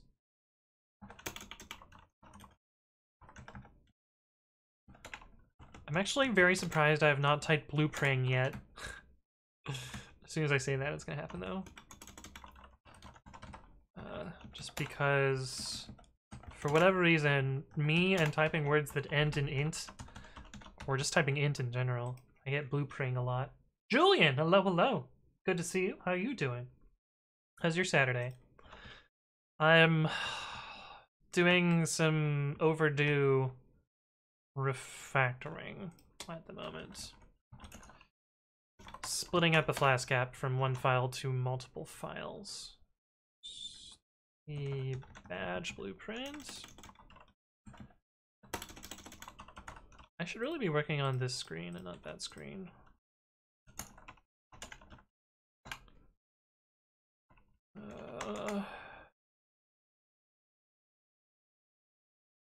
Oh, how am I gonna do this? Where am I gonna put this in? Or this thing? I gotta put both of these things in.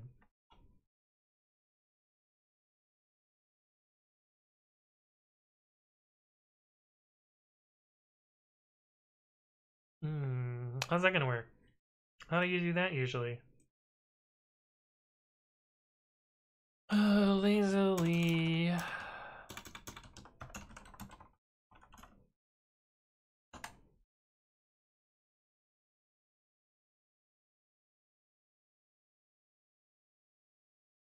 Hmm.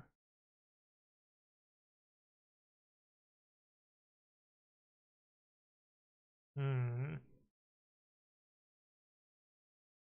That's not what I wanted.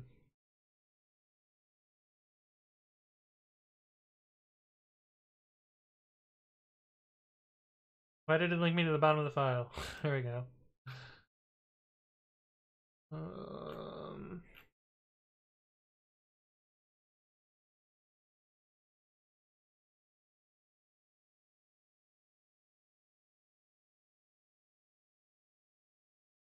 and the templating is going to be all broken. The URLs are going to be all broken.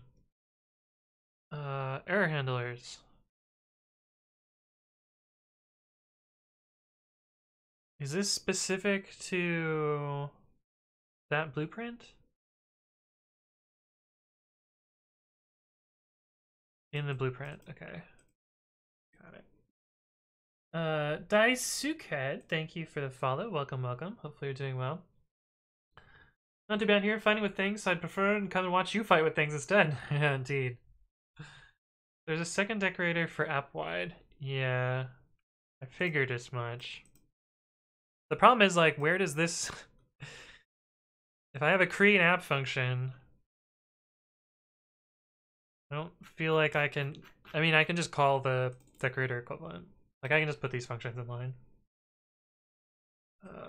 Oh, I just realized when I copy and pasted from the other file that the long lines got cut off. Oh, I'm gonna have to fix that.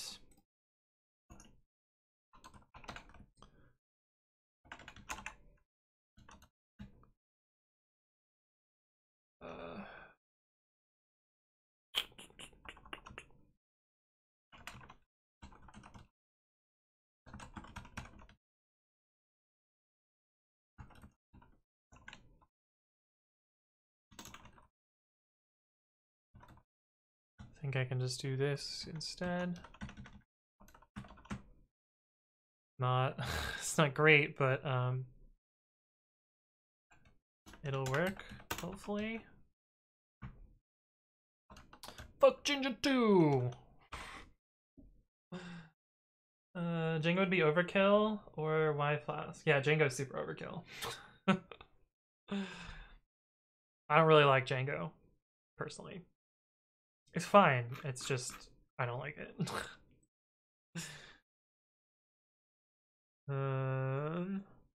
I distracted myself before I set up this blueprint. Badge blueprint. Oh god. Should have done this first. Index whatever done after app request. If I follow what you're looking for. Yeah, the thing is I need this in all my views. Any view that serves a page, so I'm just doing this globally by doing this here. Should work. These are essentially the same as the decorator calls inlined. What's the TLDR on Flask versus Django versus Fast API versus I mean, Fast API and Flask have basically the same design. Django kind of gives you a lot of stuff, but forces you to do everything in their particular way, which I don't really like. Yeah, that's I guess the TLDR.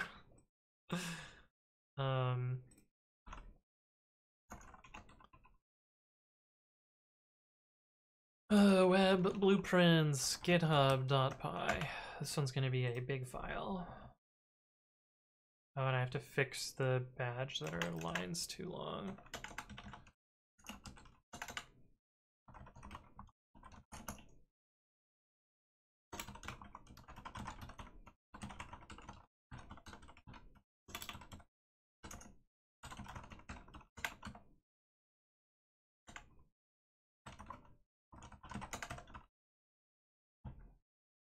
Okay.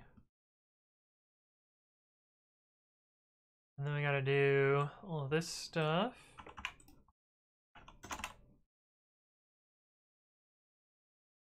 And then we gotta get all of our webhooks.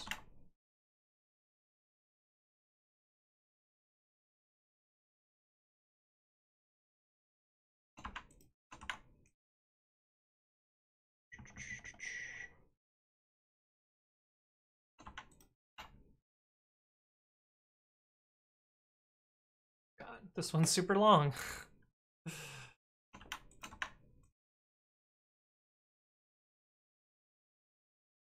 Wow.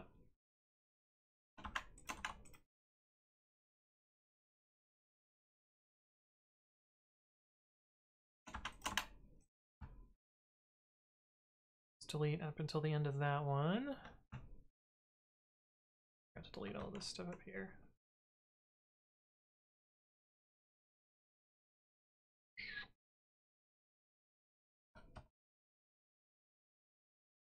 Okay.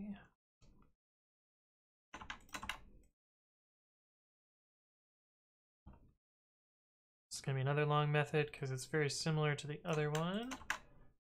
Ever so slightly different.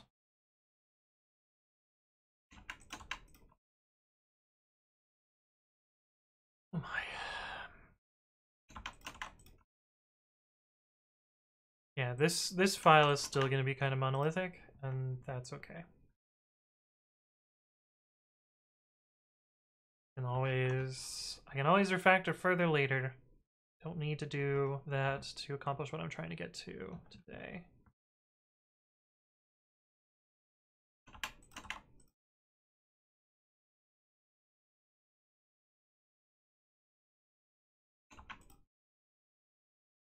Oh, did I just fuck this?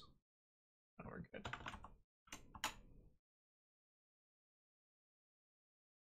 Then we have all the ignored webhooks. So that it doesn't error.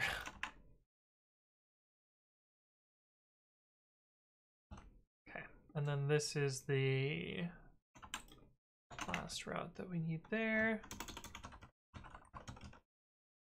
Then we needed to do the from web dot app extensions import CSRF, something like that.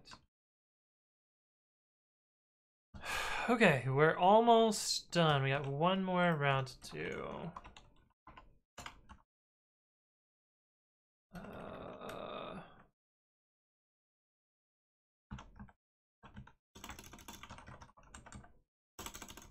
And then we have to do all of the annoying refactoring and the imports and the functions and the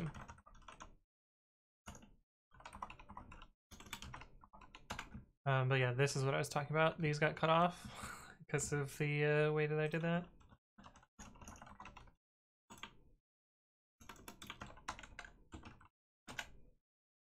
Holy Christ. Those lines are super long. They don't even fit on a screen because they're copy-paste SVGs. This.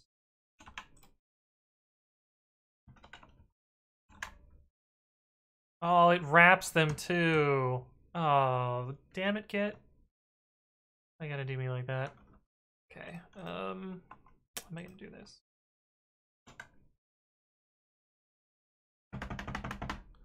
Git show head web handler.py grab SVG.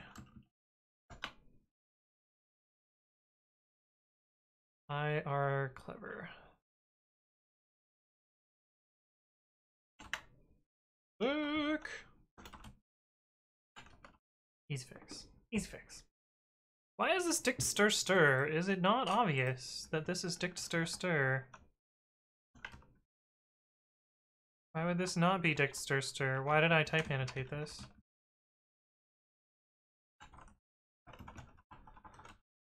Well, let's see what MyPy says later. Okay.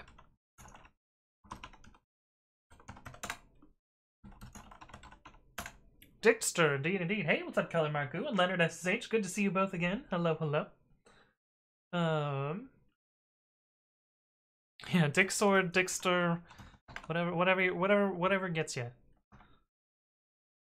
So I need this.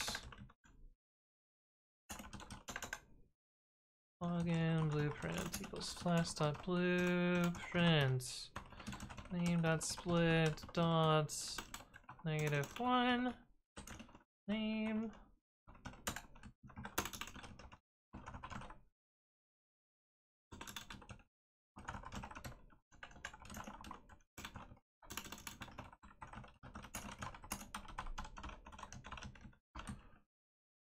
Okay.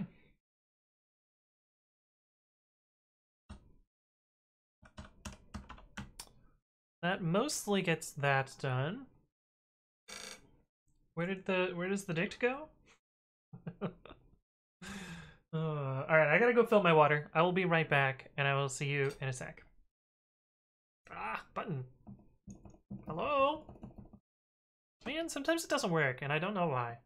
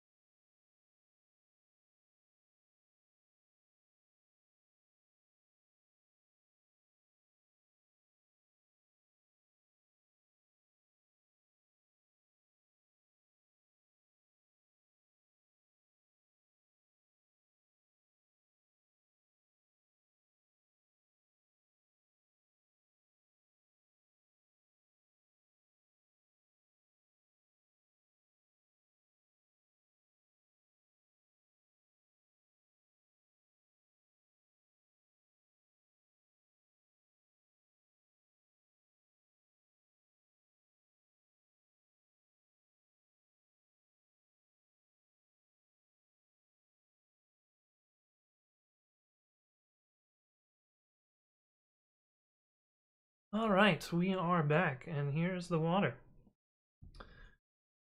Okay, so I think we're almost to the point where we start running the linters and seeing where things go.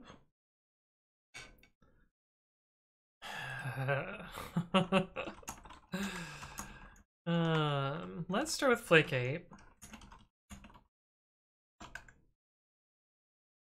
Yeah, that's what I thought.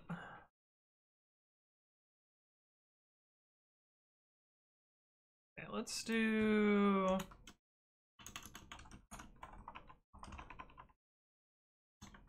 Let's just start with this.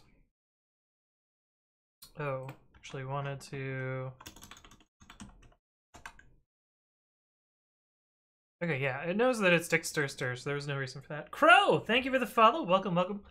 You weren't following? I feel like... I'm surprised. I'm surprised that you weren't following before. I feel like I've seen you before. Although, it might just be that I've seen you in... Where's X's channel, or someone else's channel. Oh, we should do... Actually, this is old from yesterday where we didn't get anything there.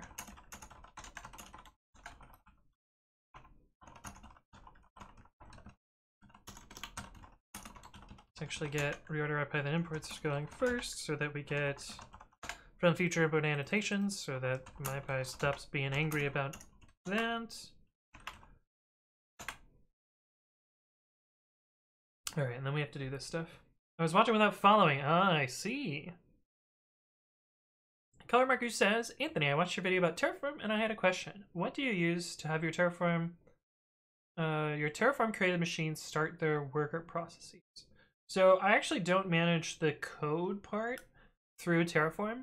I build my AMIs separately, but I use systemd and Packer to do that stuff. And I have a video about Packer as well. But I explicitly don't manage the AMI in Terraform so that I can deploy it independently. Alabona, hello, hello. What are you working on today? We are doing a massive refactor of pre-commit.ci to be more modular and support testing so that I can make a deploy system. We're down a rabbit hole. We're down a very, very deep rabbit hole. Web data repo. That's where repo get comes from? Yeah. Okay, so from web dot data.repo import repo get, and web.iface import secrets. From workzog.wrappers import response. Status. Oh, that actually doesn't come from there, does it? I think this comes from web data badge. Badge? Status? Web data status, repo status, and latest run.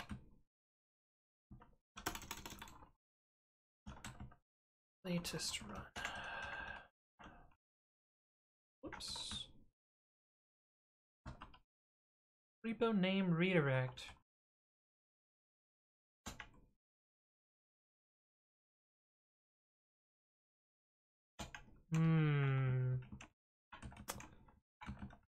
Right, that comes from another blueprint.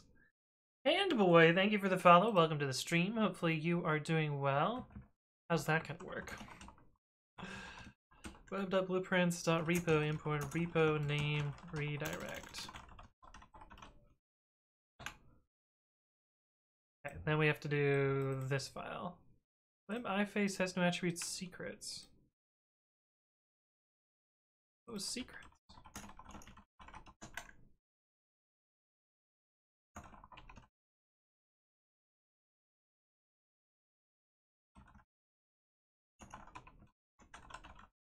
Oh, it's the standard library secrets. What was that getting used for? Oh, probably comparison. Web blueprints badge.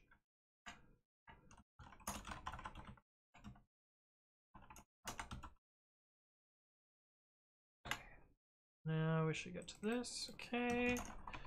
Web blueprints repo.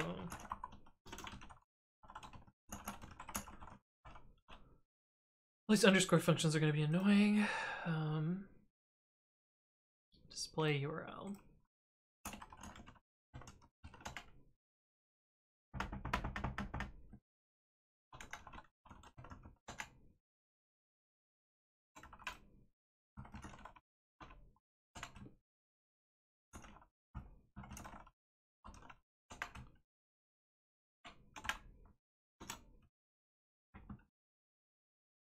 I put this above here? I think this should be first.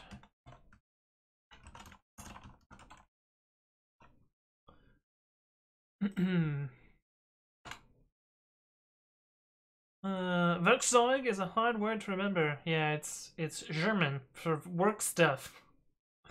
Marsma says, Anthony, what do you propose for test XML creation? What do you mean by test XML creation? Bitch says, just been doing test-driven development. Can't confirm test-driven development is a scam. I don't think it's a scam. I think it works really well. Hey, what's up, Wanzi? Yeah, huge refactor, as Senpaz says. Indeed, indeed. I'm now running the linters to help guide me through fixing all of the refactoring I just did. Blue1986, hello, hello. Good evening to you as well. Marston says, I work on some data input for a system which uses XML, and I do not know how to test it properly. I mean, presumably it takes input as XML and outputs as something, and so you would make some fixture XMLs and use those under test or something like that, right? Maybe? Oh, a new badge. Okay, that comes from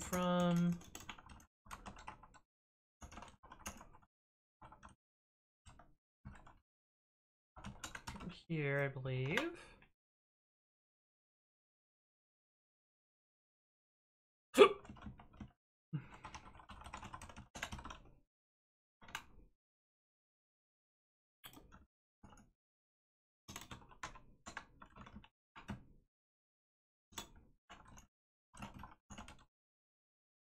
I did flask instead of flash. Updated repo has an attribute get recent runs. Where does that come from? Update a run. Yeah, of course.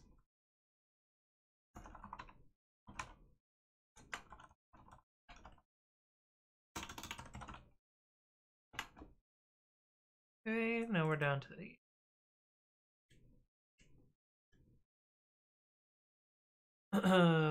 why do you need to split into modules if you didn't do it before? For two reasons. One is I need to lazily instantiate my app, and I need to do that so that I can test it. And I need to be able to test it so that I can deploy it automatically. So I'm trying to get more away from manual operations and get to automated operations. Because right now I deploy from my laptop or my desktop, and sometimes I forget which one is which. Drew says, hi, hey, Anthbong. Hey, Juicebox Hero. What's up? You mind if we bathe Tofu after her hike? Sure, that seems fine. Fine with me.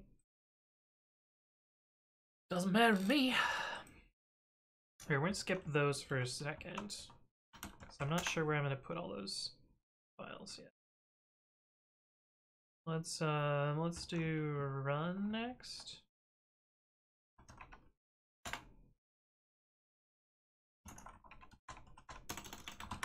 Run.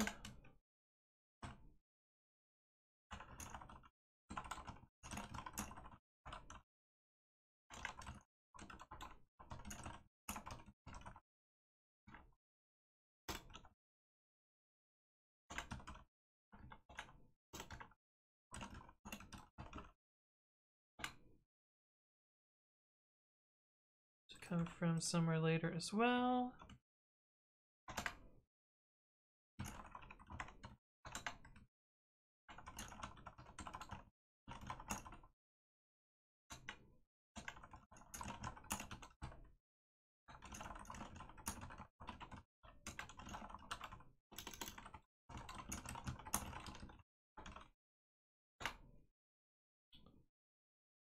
Okay.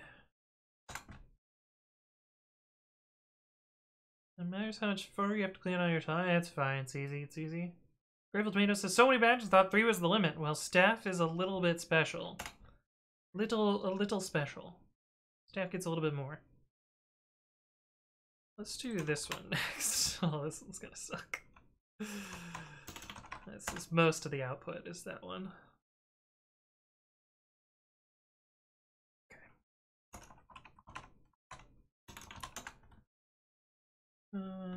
From web import flash.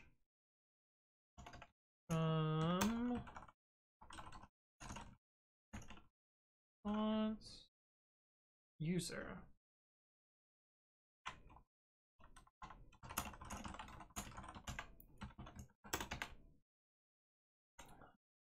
From web.data.session import user.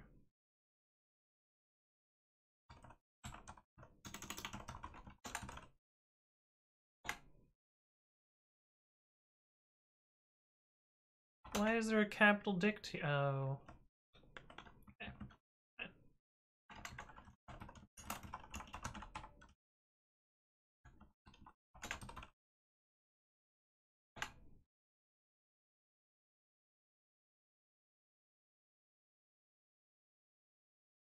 Okay. Oops.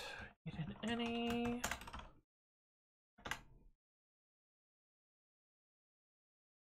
All right, we're getting there.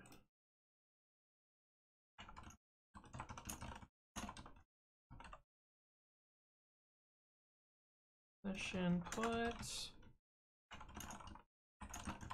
hub sub.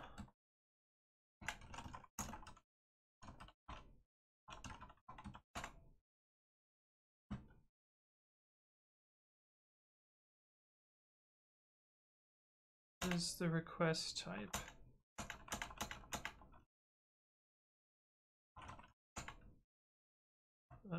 Class.request.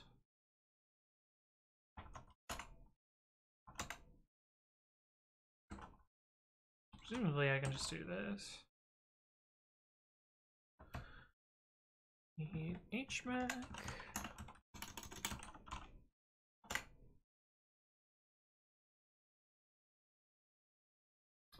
Senpai says, gotta go, it's bedtime. Well, thank you for stopping by. Why one import per line? Let's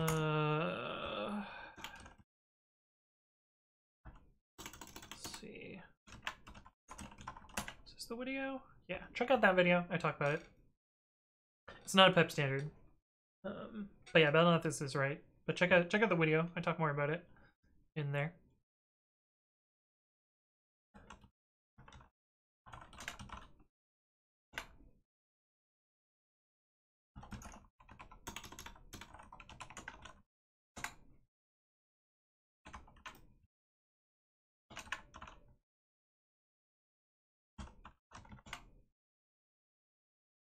Image.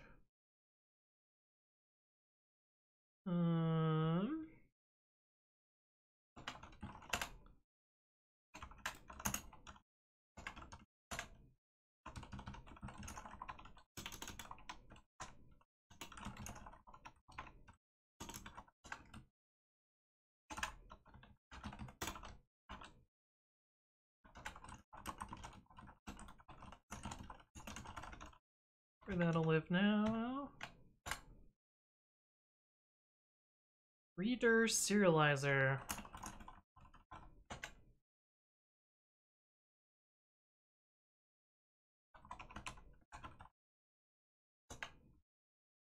Ah. Huh.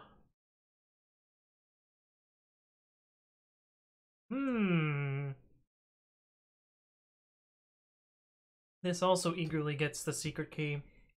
That's gonna be a problem. Are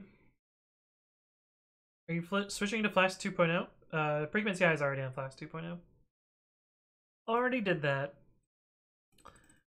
Well then, this is going to be a little annoying. I can make a function.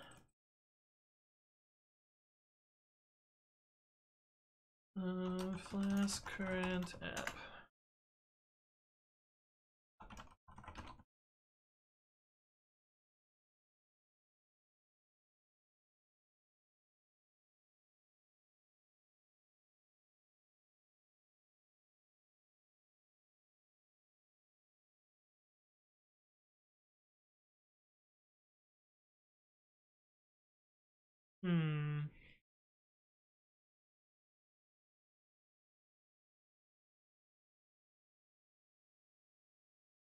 Okay, so what we can do instead is web blueprints. This was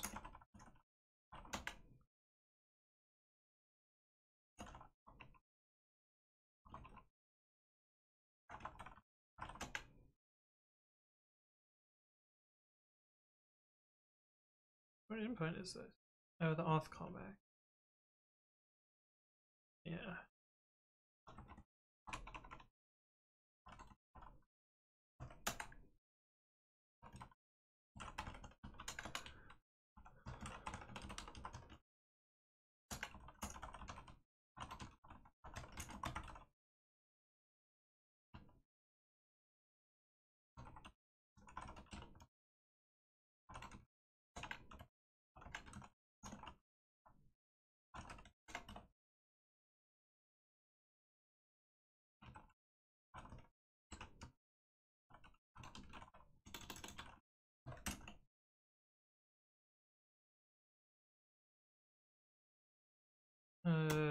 Just do this.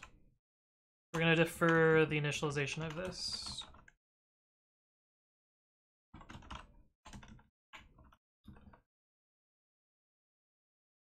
And use current app.secret key.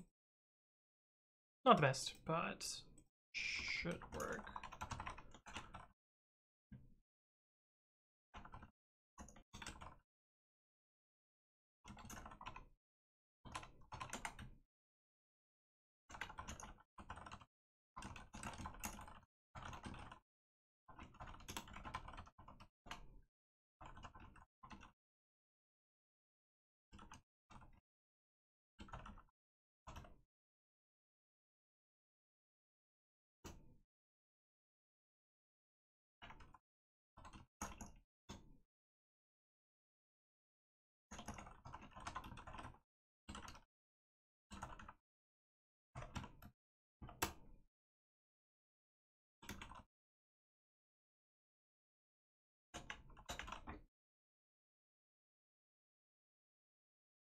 don't really like this. I wish there was a slightly less awful way to do this. Blackbox says, gonna head off. Thanks for the stream. Well, thank you for stopping by. I'll do the flask extension. Be less gross. We'll leave it out. Just to do maybe move.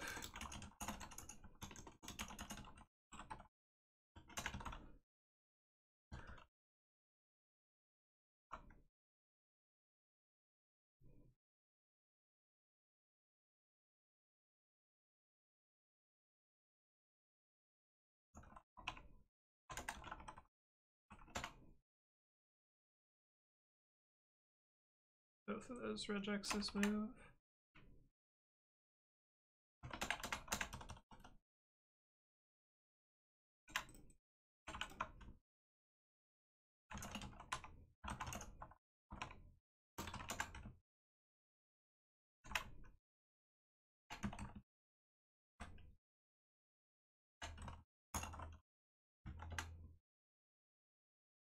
Okay. From web data, install, import, install repo, install put, install repos, install delete.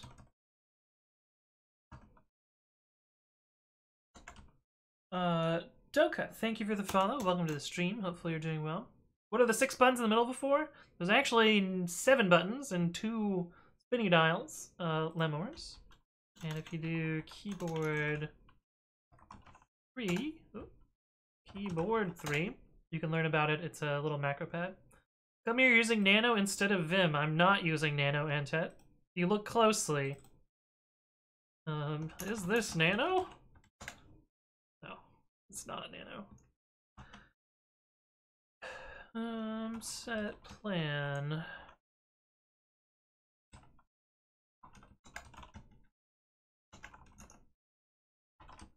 Web.data.run. Run create. Queuing.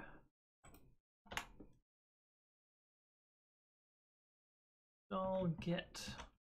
Let's see. Repo.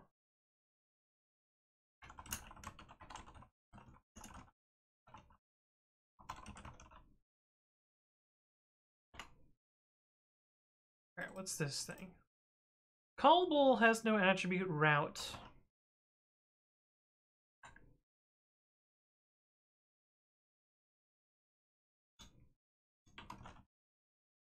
Indeed it does not. Thank you, MyPie. Okay, that mostly gets that one done. Index. Let's do index next. And then we'll figure out all those helper functions, where they need to go.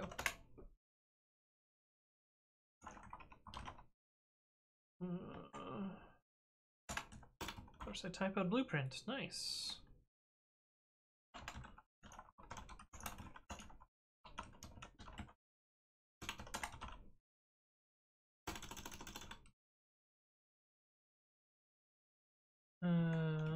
From web.data. Install get all. Okay, so that has us mostly down to that now. And I think we're just down to those helper functions. Nope, we didn't do login.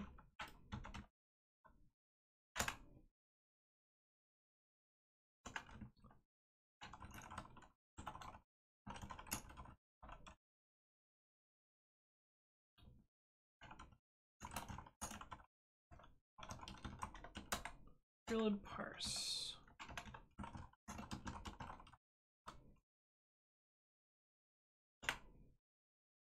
Okay. Web has an attribute creds. Indeed, it does not. Okay.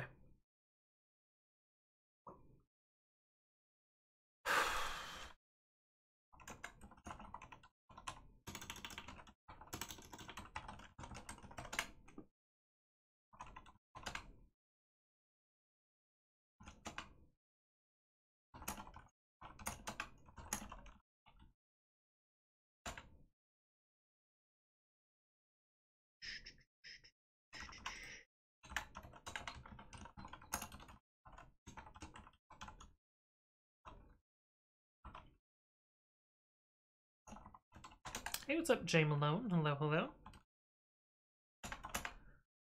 Okay, that goes away. All right. Okay,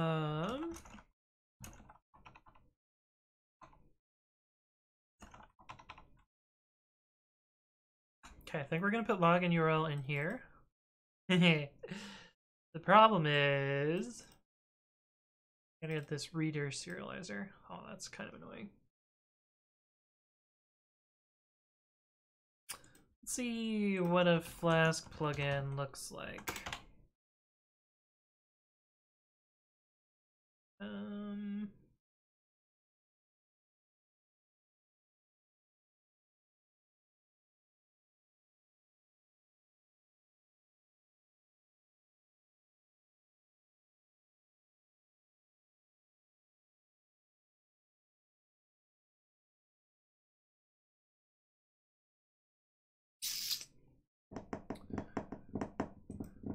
Yeah, I guess we can do that.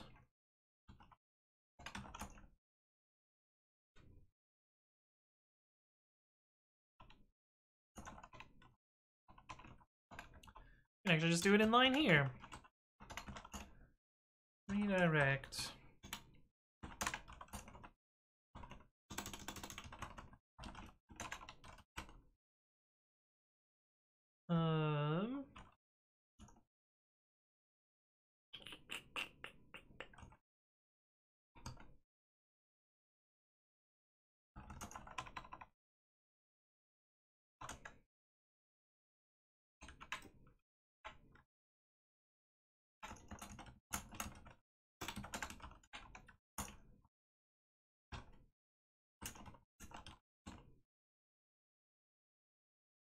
Blast an application? I don't know.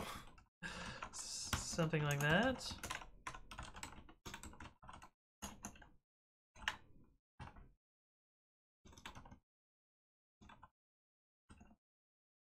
Ah.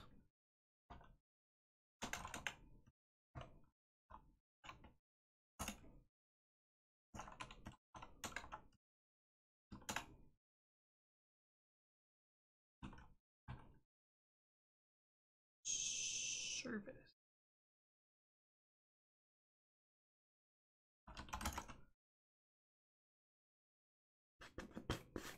Service stir star return URL stir or none. Ooh, just barely fit in there. DEFCON Live, hello, hello. Good to see you.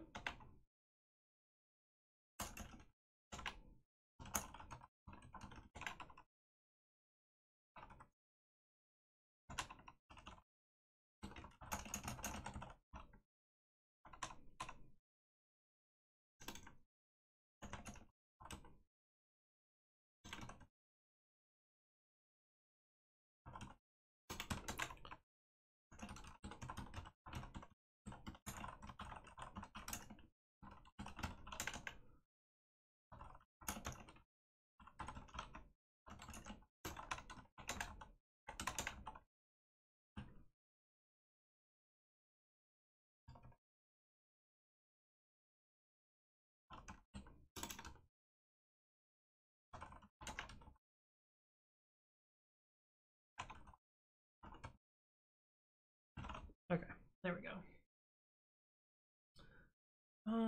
If Anthong had done a 24-hour stream today, I could maybe follow it all the way. I'm already 18 hours up now.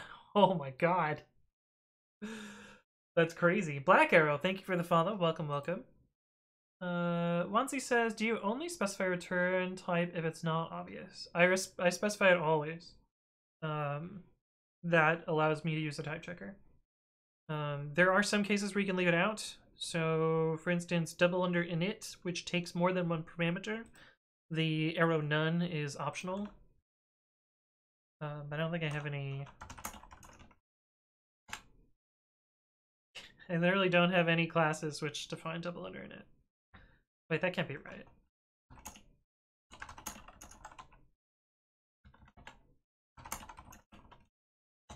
I have one class. This should have had arrow none because it has a single parameter.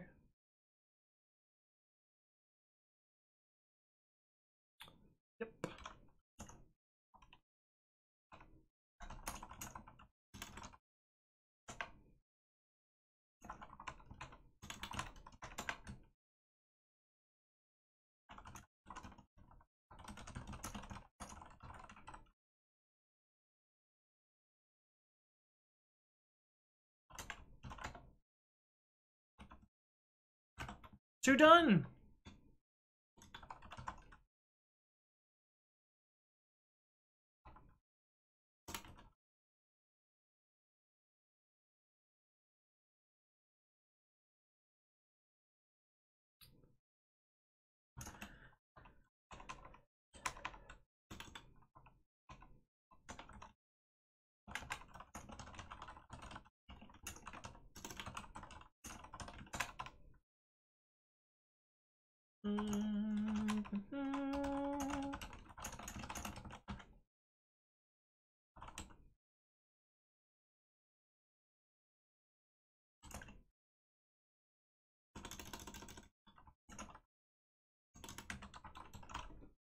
Cool.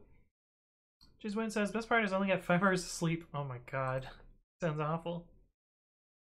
That sounds awful, I'm so sorry. Okay, so that gets rid of login URL. In theory.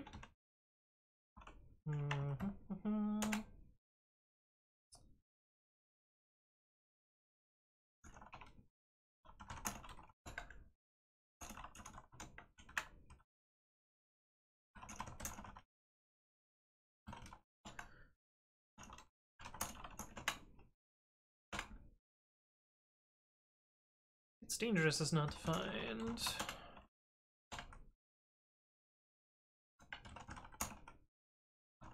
Indeed. Last on application is not defined. Is it app?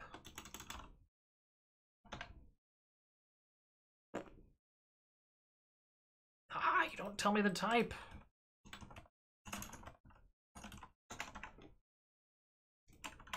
Oh, it's flask. Duh.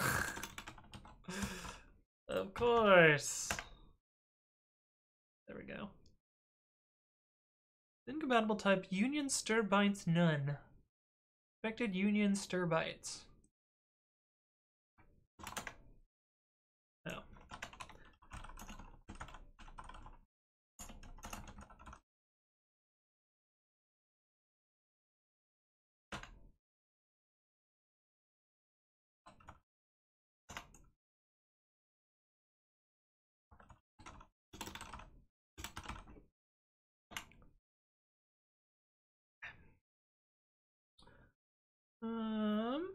Hey, what's up? I am heroic.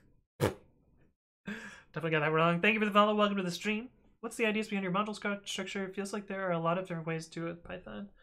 So this is specifically Flask blueprints. So I'm organizing based on how people usually do blueprints. And some advice that people in chat gave me. That's where I'm basing this on.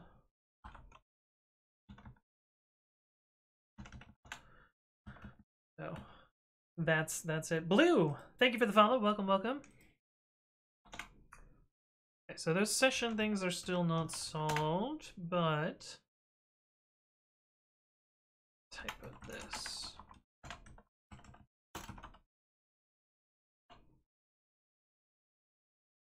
Okay. So anywhere that we have login URL, we can fix those ones.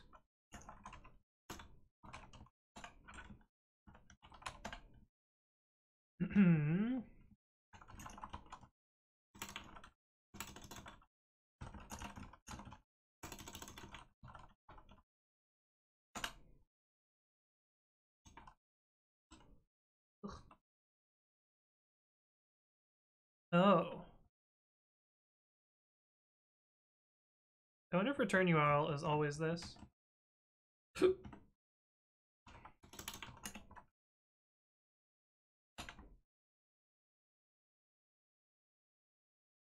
seems like it always is specified like that. So maybe we don't make it a parameter?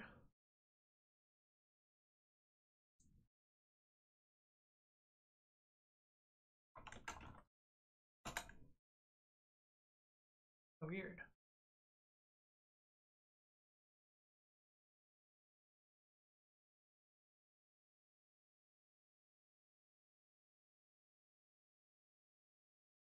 Could have sworn we use this for other things. Maybe not.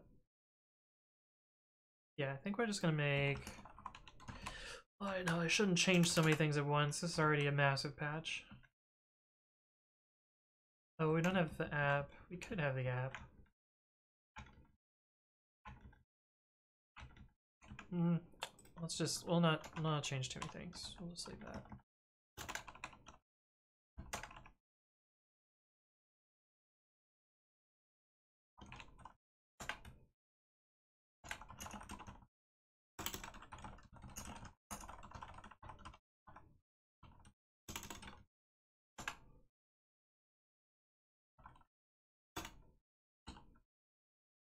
Ooh, exactly 80 characters.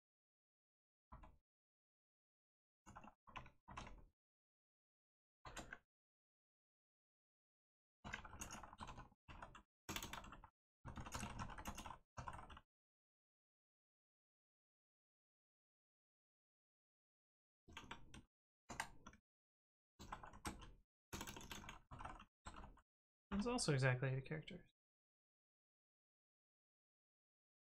Which means if I move this one up here, it would also be 80 characters. Maybe we'll do that.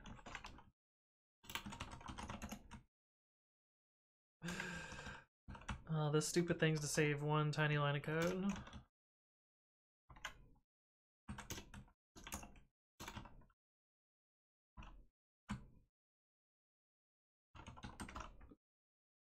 Do you have a YouTube video on how to structure your Python programs? Not really, because it varies a lot depending on what you're doing. You really just need a Twitch channel with 100 plus viewers to make your module structure? Yeah, is that how it works?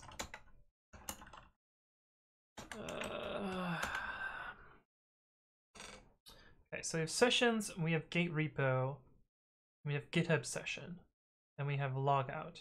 So I think those all need to go into a sessions module.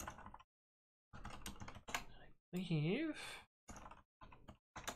most of those come from here. Wow, they actually fit exactly on one screen. Look at that.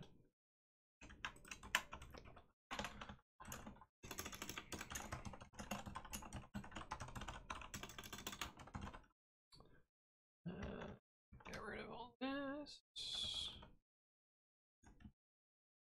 And presumably I need all these types.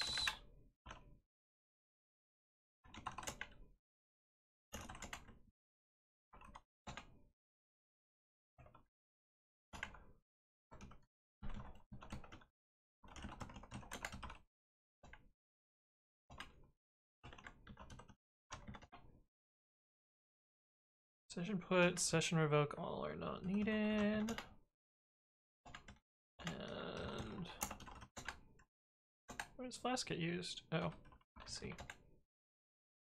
User. How did I miss user somehow?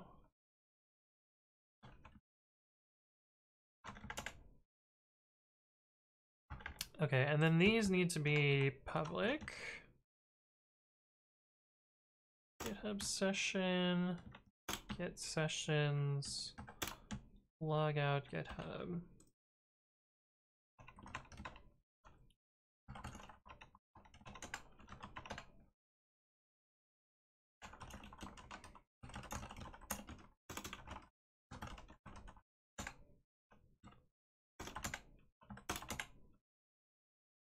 Okay.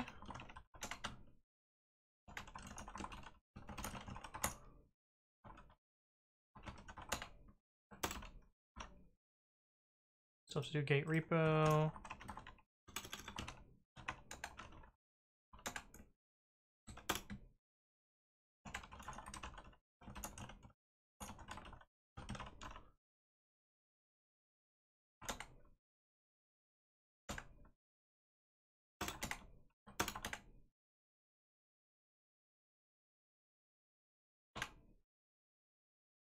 Oh boy.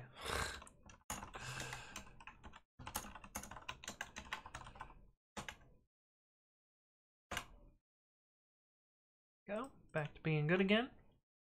James Point says, by the way, Anthong, when do Babbies become a new currency so we can crush the crypto market? That's not gonna happen.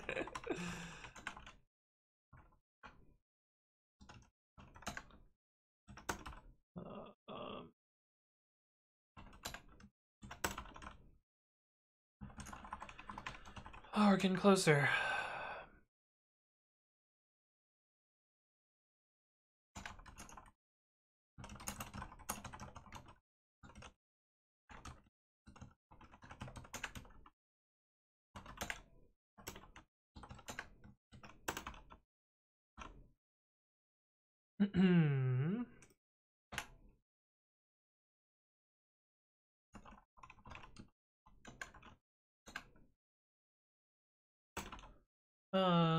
Chancium, thank you for the follow. Welcome to the stream. Hopefully you are doing well.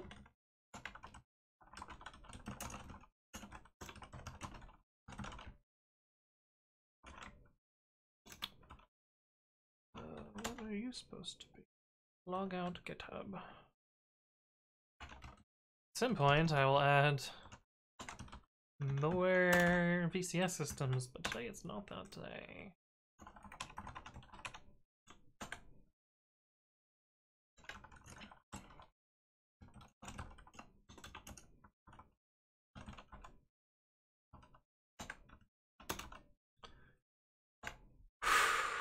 Okay, cool.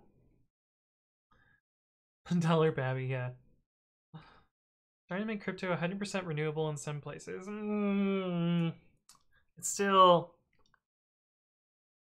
not really 100% renewable. Okay, the last thing we need to do is this gate well, not the last thing.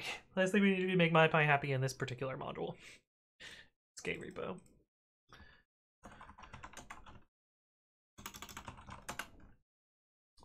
And then we need to figure out how to lazily make this thing.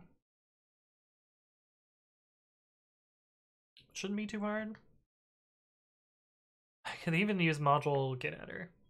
I have never used before, but it seems like it would be really nice here. Maybe it wouldn't be really nice. I don't know. Gate repo. Okay.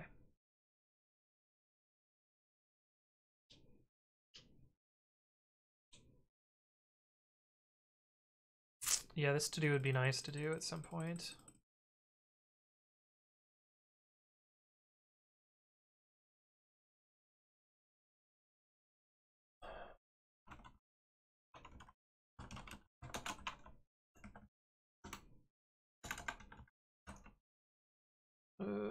Web.data.session?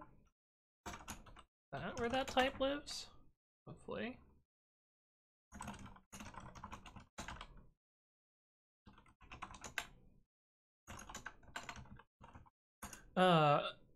Ella Victor Silva, thank you for the follow. Welcome to the stream.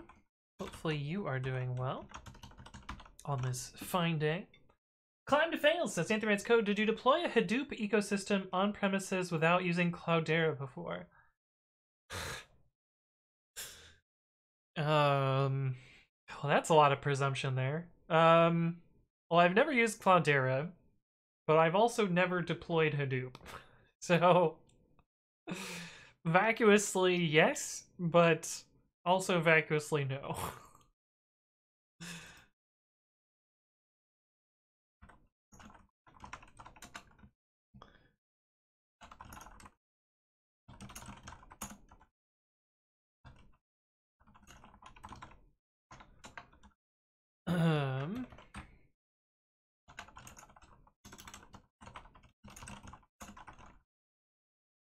Oh, I did it wrong. Okay. This should be green now. But this will not be green. This will be quite angry. Oh, less angry than I thought.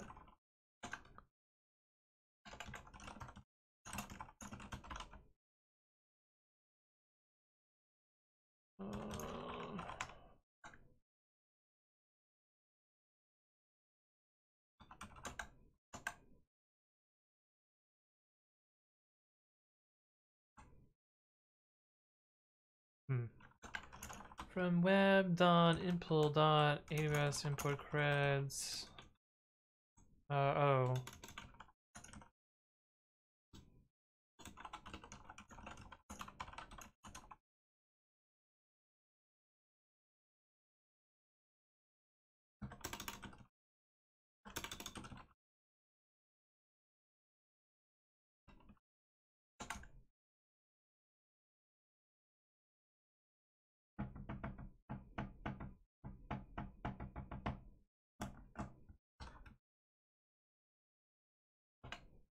This type is wrong too. Where did that move? I face types.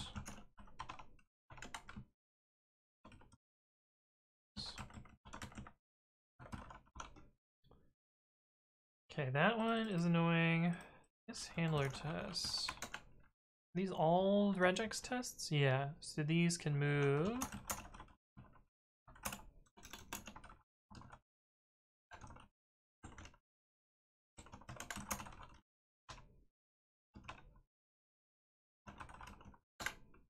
Climb to fail. Thank you for the donation. Appreciate that. Sorry I couldn't help you. Now I feel bad. Web, blueprints, GitHub.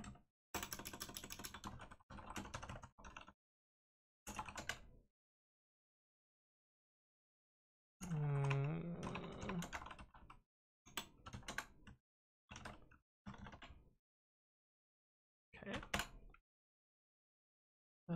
Any is not defined.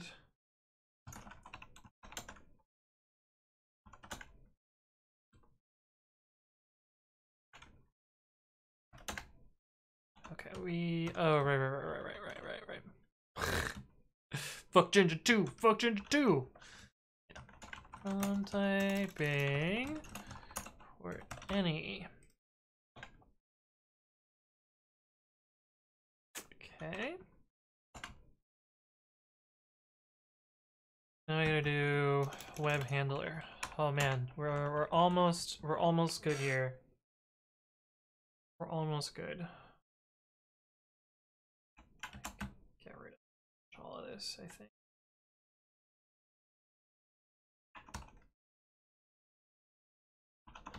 Alright, so from web.app import create app. Yamcha General says, hello, which repo is this? This is pre-commit.ci/web. So it's a private repo. But yeah, create app.run. Almost good 4 hours later. It's only been 2.5 hours.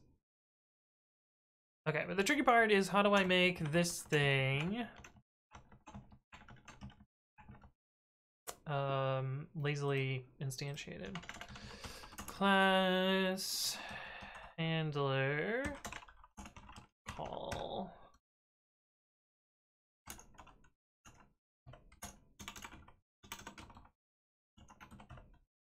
I think this is actually event dict stir,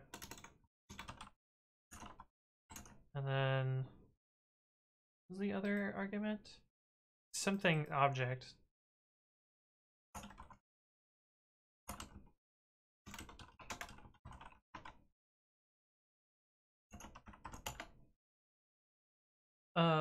Uslan, thank you for the follow. Welcome. Context object to none.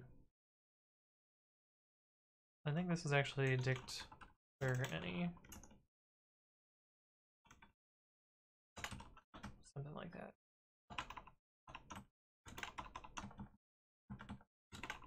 Doesn't actually matter because we're just forwarding things along. But did functools at cache property get added in 3.9 or 3.8? Oh god, I hope it's 3.9. I hope it's 3.8. But I feel like it's 3.9.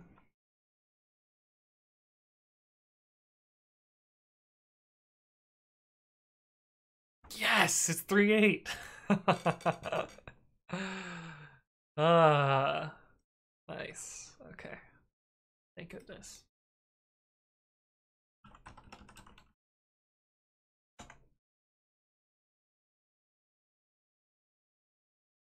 Um,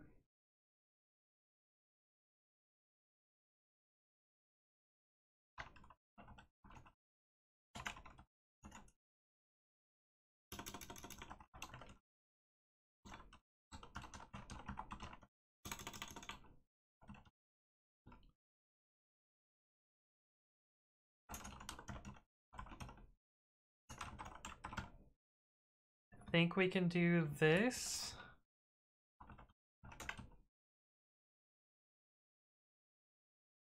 Actually, you know what? We can just do...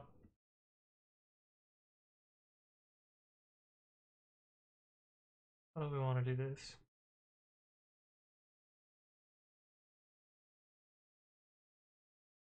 Oh, because we need to call create app here.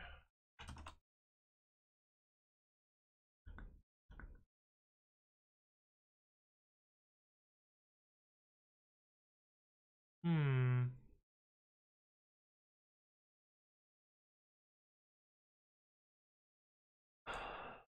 Yeah, this one's private. Because it's running pre-commit.ci, which is my startup-y thing. But I show you all the code on stream, so it's not like it's secret. It's mostly just like I would like to protect my intellectual property slightly more. Is this gonna work? It's a hack. It's certainly a hack to defer startup as much as possible.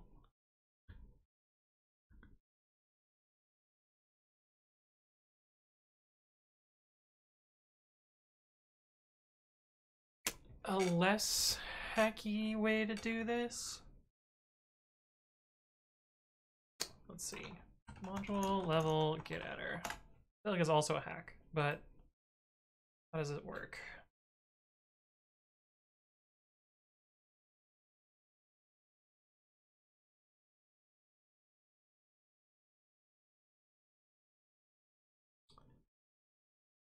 Okay, so you're supposed to raise attributor.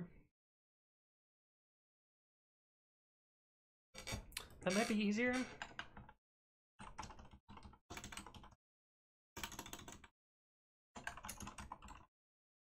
Then I just go through the lookup over and over and over, and I don't really like that.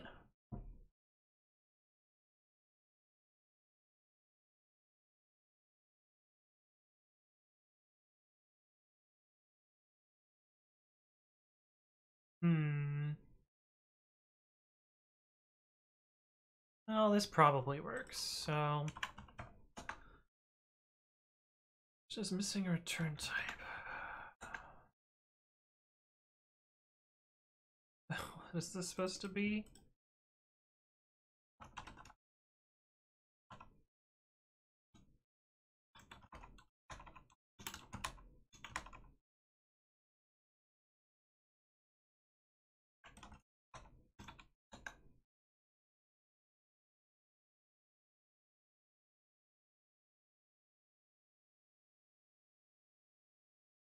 I think it returns a handler?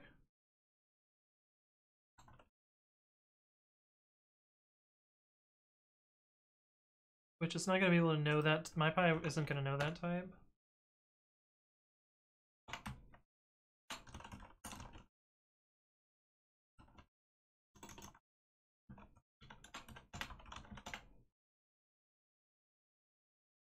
Any is not defined.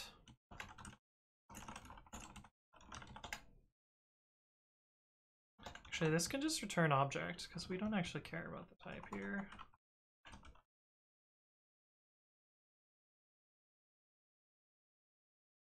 Maybe? None has no attribute run. That's because I forgot to return the proper type here.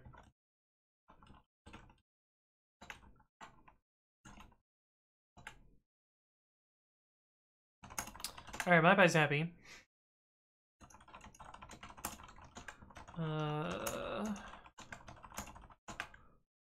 Yes, they're not happy.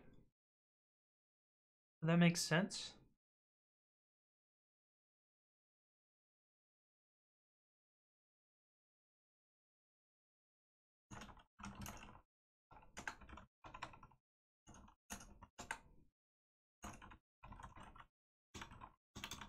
because we weaned them off of the credentials.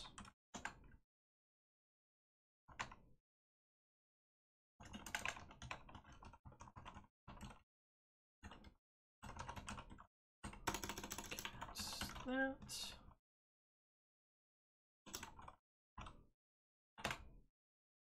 Whoops. Why did you all error? Attribute error.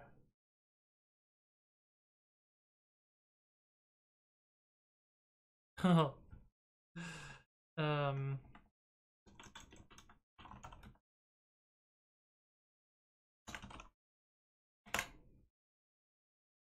Okay, so test passing. The problem is everything's broken. Things are definitely not working right now.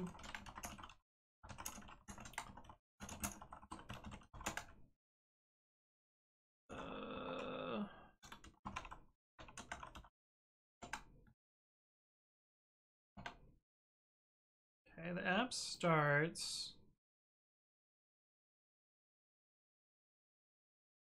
This is supposed to be index.index.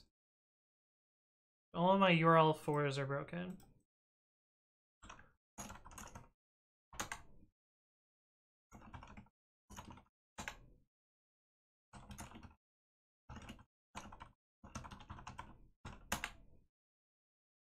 Oh, the other thing that we can test now is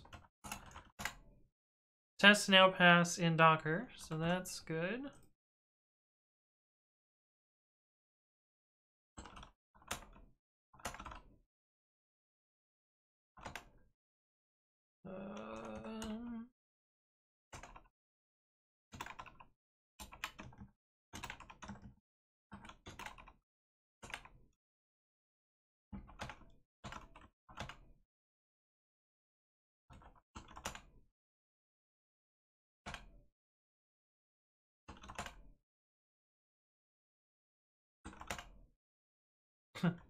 A lot of these seem a little redundant.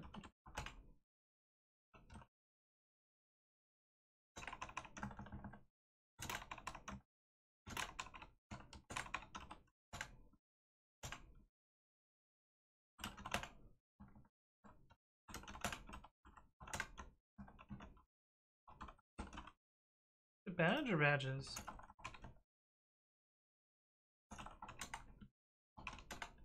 Badge. This is also a badge. Repo!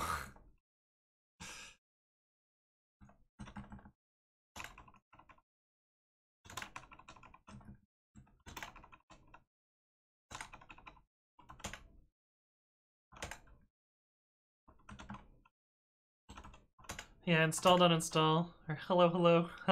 That's a good one in the Armchair General. I like that.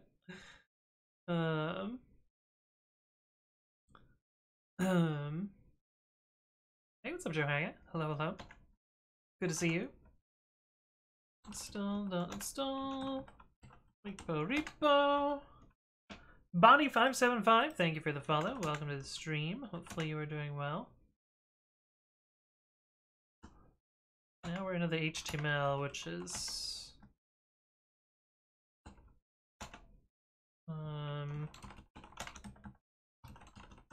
feels slightly riskier for some reason. I don't know why. Just does. I think this is repo.newBadge token.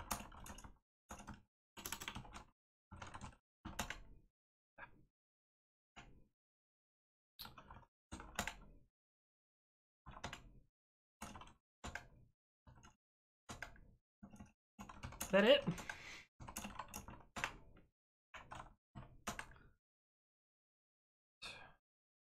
We start. Gotta build URL for login.login. You mean index.admin? Did I forget the I forgot the login blueprint.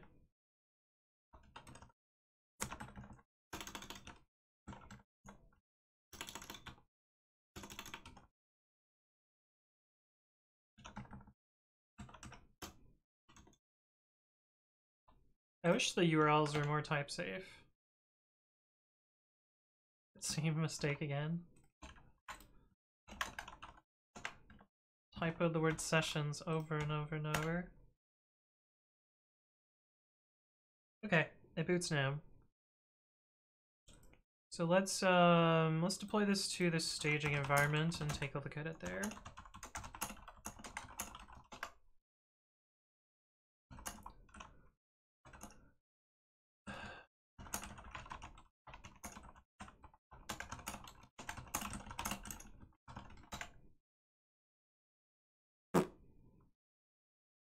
Should have ran all the linting.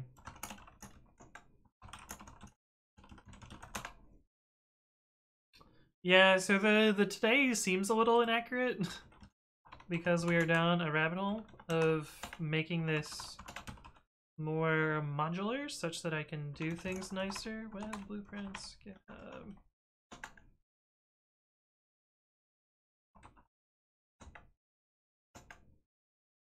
Oh.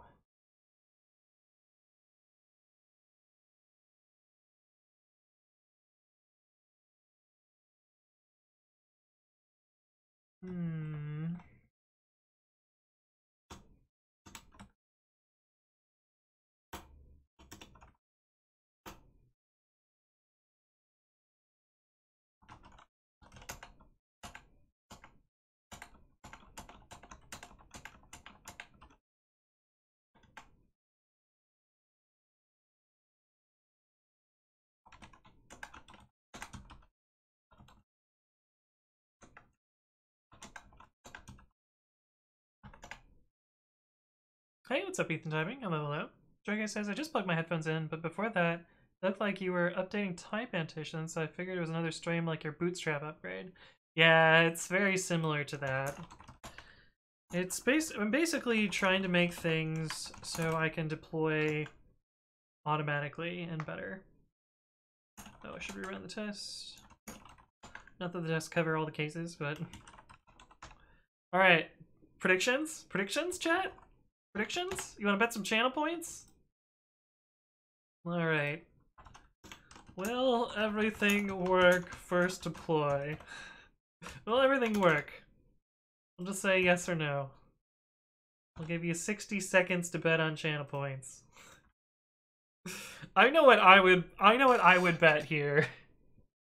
I know what I would bet.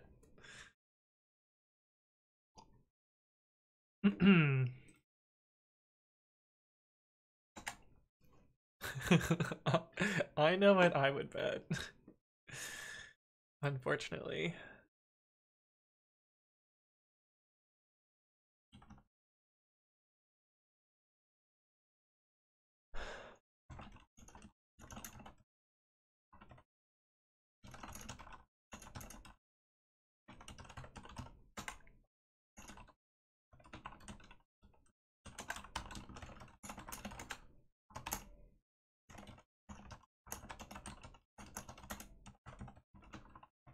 Wow, we got a lot of people, a lot of bets on no for this one.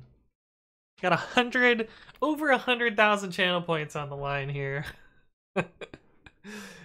Oh man. Okay. Well, here we go.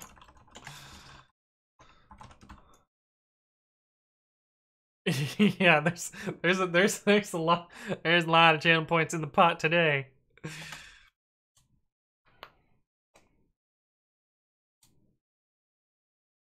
I think if anything's not gonna work, I bet it's gonna be... Actually, wait, before we deploy this, did the favicon load? I didn't even try and load it. I think the favicon's gonna fail. Jovix, thank you for the follow. Welcome to the stream. Hopefully you are doing well. Dollar bang does not equal 0, so I think that's a yes. Alright,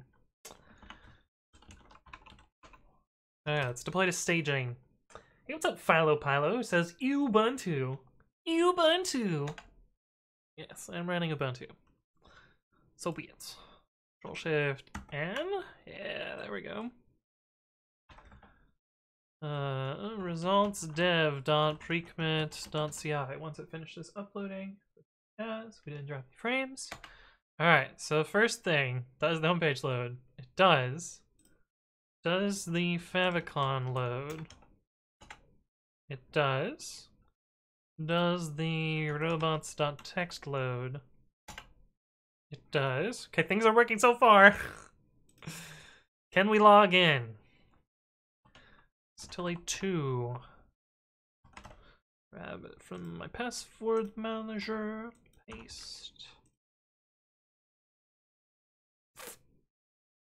Alright, does the login work? Login works. This page works. Does the install page work? Install page works. Does the repo page work? Repo and the badge works. Let's see about private badges. These also look like they're working. Also looks like they're working, chat. Let's make sure clicking on this link redirects properly. It does? And the run page is working? Oh man. This is looking like a yes, chat. I haven't found anything broken yet. This is surprising. Alright, let's rotate the token. Surely that'll be something that maybe breaks. Okay, so it's F5VO before. And if we click rotate, flash message there. And it changed it. That seems good. What else should I try? Should I try run? And we'll do a run, yeah. The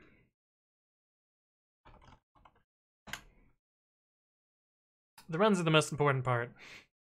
I'm definitely going to be watching the error logs after this for a while, because yeah, I feel like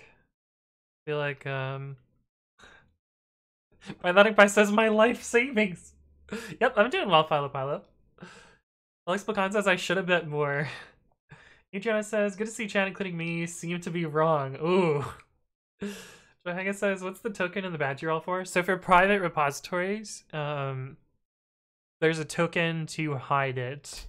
It doesn't really matter. Like, I don't think anyone actually cares about repositories being known.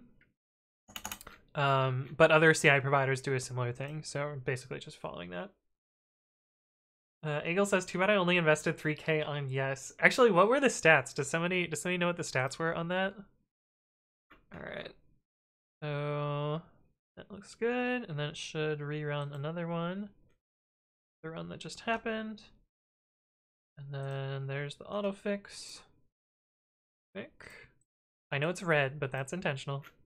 So it's working. Let's do pre-commit.ci run. Does the comment trigger work? Yep, it does. Cool. I'm thinking everything worked. 1 to 11 says Garrus. Oh my god. You're definitely testing against dev? Yep. See, this is results-dev. This is what I just deployed. Oh, we can do the version endpoint, and I forgot to test that one. That one looks good. Well, this doesn't tell the code version. I might have to log in AWS for that, but you can see we deployed it here.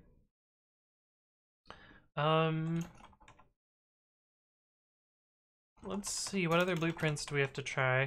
We need to log out. Let's do log out, make sure that works. If I recall correctly, you can only do it from this page. Yep, that worked. Relogging in should work as well. Cool. So we tried the badge endpoint, we tried private badges, we tried the latest endpoint. We didn't do the latest badge endpoint. Oh yeah, we did, we clicked on it. So that works. We did login, and we did some of the webhooks, so we know those work.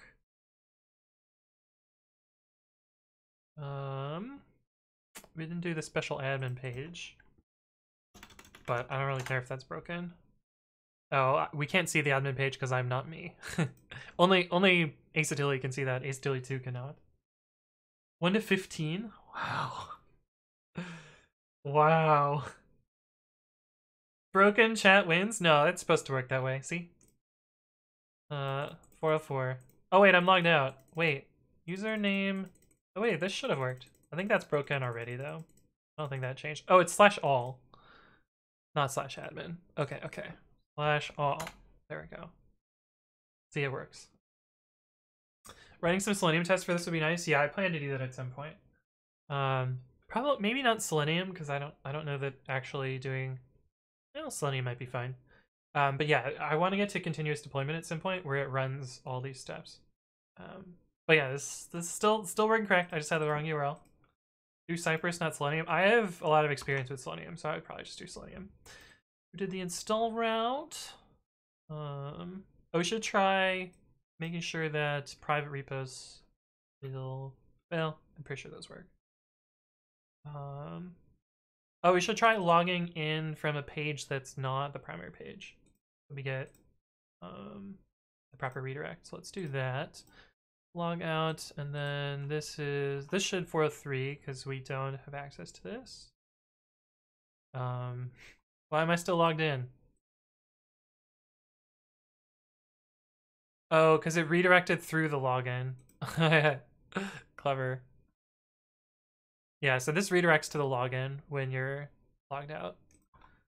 Okay, let's do it on this page, which doesn't redirect through login. After I log out.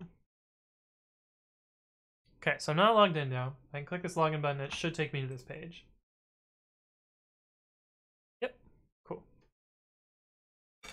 1 to 15 seems fair considering the chance of it working was also 1%. Yeah, yeah. Jam says I want my babbies back. Well, it's looking like you're gonna lose them. Install name. Yeah, let's do that. I don't expect that to fail though. Install GitHub Ace Atili 2. Sick.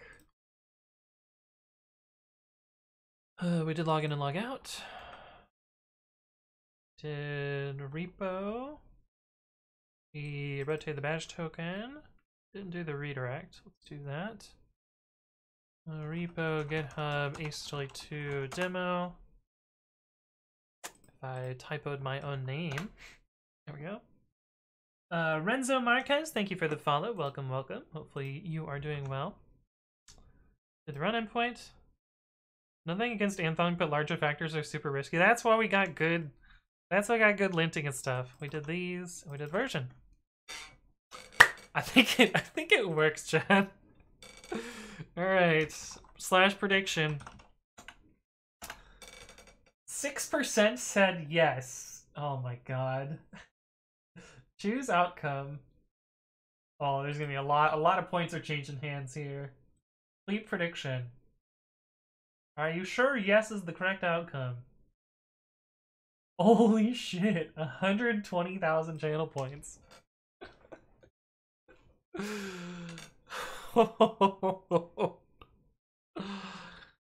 Oh. See details. Oh my goodness. 16 to 1. Wow. Wow. Wow. Rudy says 1K bet got 16.K. Wow.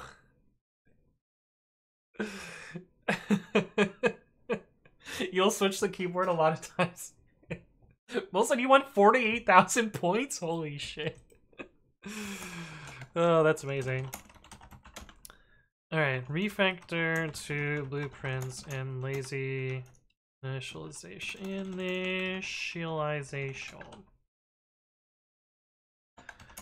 Alright.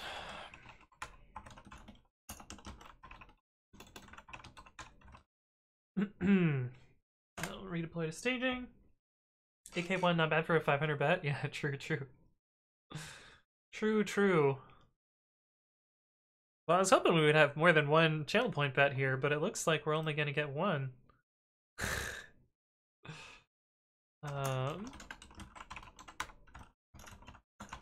Alright, And deploy that to prod.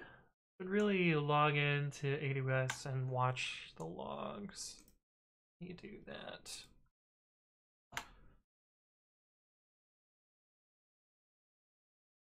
Indie Breaker, hello, hello. Welcome to the stream. God, I'm so bad at these captchas. I am actually a robot. CW? Question mark? Oh, I got it right. Sick. Peagle, thank you for the follow. Welcome to the stream. Hopefully you're doing well. Paste. And MFA. Great to be here. Well, it's great to have you.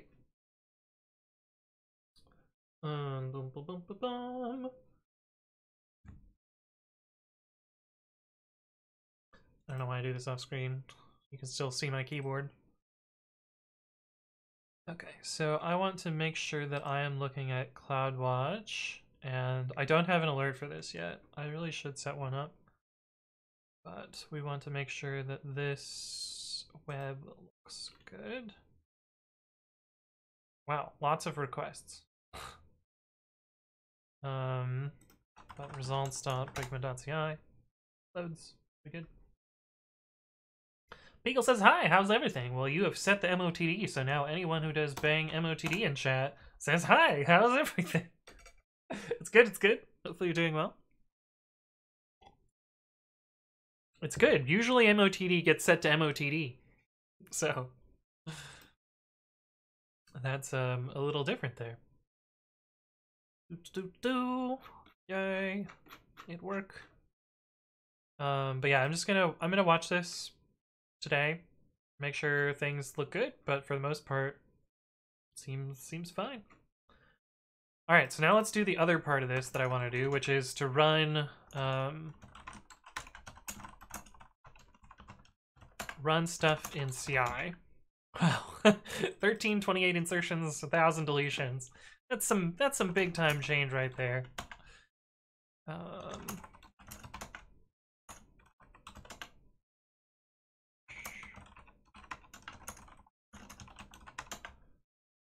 This is my crypto investments all over again. Bye bye, Babby, says Pythonic Pie.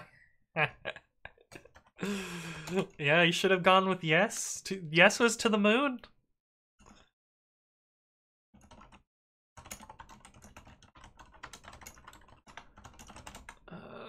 Okay. So I renamed this to bot repo token, I think. I think I can show that on stream without it showing the tokens. Risky clicks, chat. Risky clicks. Yeah, bot repo token. Okay, cool. And I actually have to go through all the repos and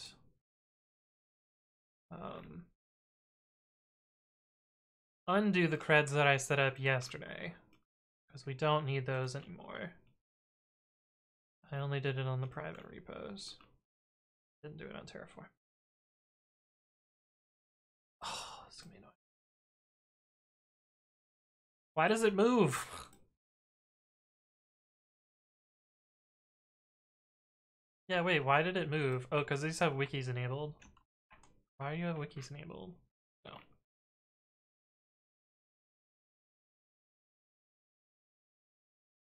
Secrets. And... wait, what? Oh, this one I didn't set it for. Okay, org secrets. Cool.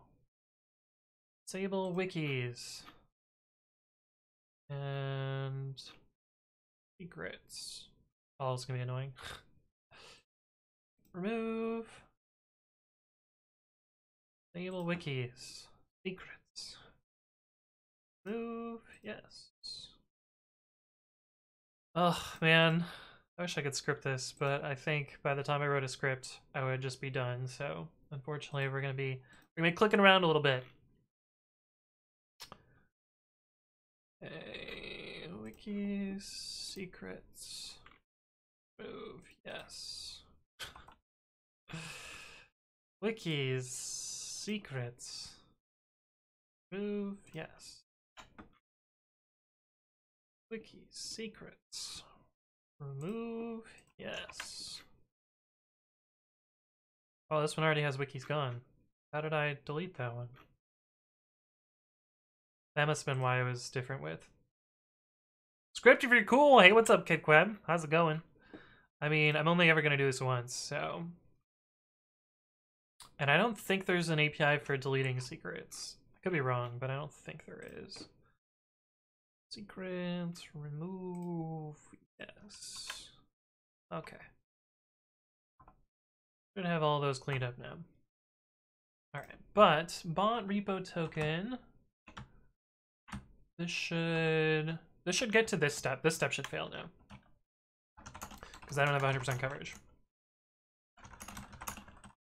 What's in MISC? Oh. This was one of the banned users. Don't need that.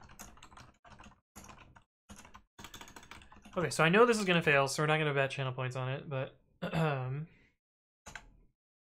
the Stitches says, can you describe the purpose of pre-commit.ci for relatively new devs? Well, fortunately, there's a little blurb at the top of it that talks about why you would want to do this, which I'll read, but then I'll go into more details. Developers spend a fair chunk of time during their development flow on fixing relatively trivial problems in their code. Pre-commit.ci both enforces that these issues are discovered, which is often for each developer's workflow via pre-commit, but also fixes the issues automatically, letting developers focus their time on more valuable problems. So basically, it takes pre-commit, which is a linter and code formatter framework, and makes it work really, really well in CI. Some of the things that it does is, I mean, you don't need a configuration beyond the one you're already using, so you generally don't have to set up fiddly CI system configs. The big one is that it auto-fixes your pull requests for you, so if you made a formatting mistake, it'll just auto-fix the formatting for you, and it's super fast. The other thing is it'll auto-update your config for you, because generally you put versions in your pre-commit configuration.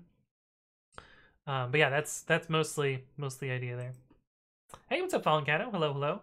What are we doing today? Well, I spent 3 hours refactoring my the pre-commit.ci web repo to be easier to write tests for. And yeah, it was a lot. Filter loaded log streams. Search all. That go somewhere? We want to search for error. And we'll see if things come up there. This is what I'm going to watch for the rest of the day. Yeah. Linting automatically? Yep, linting and auto-fixing. Ooh, errors. What is this from? What item?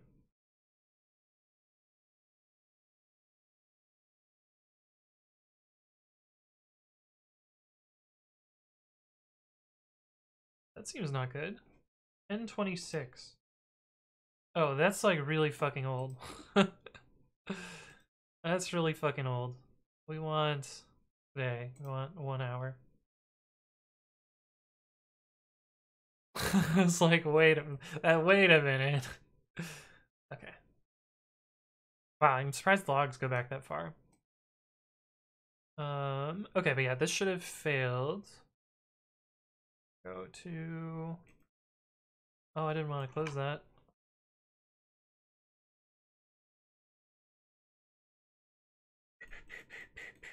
Here, this is where the failure should be.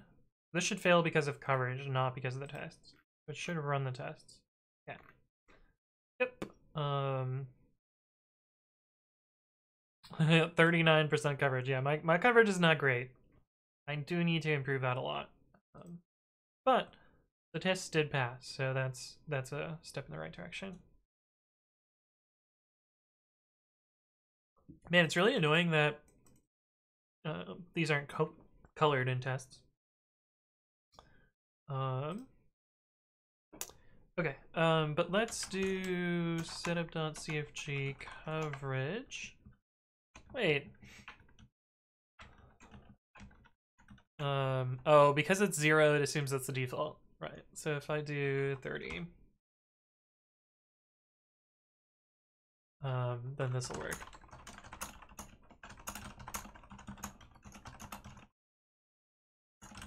Or will it? Do we want to bet channel points? No, this is definitely gonna work.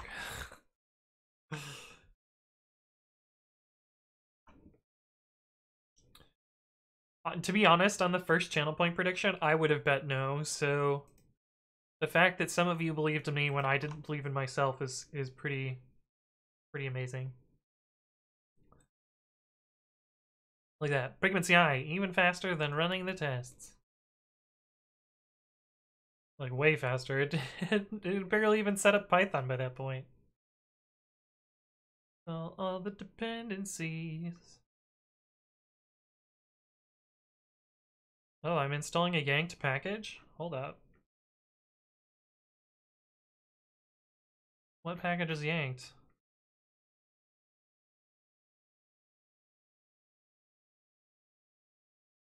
The candidate selected for download and install is a yanked version. Flask WTF is yanked. Why did Flask WTF get yanked? Flask WTF GitHub.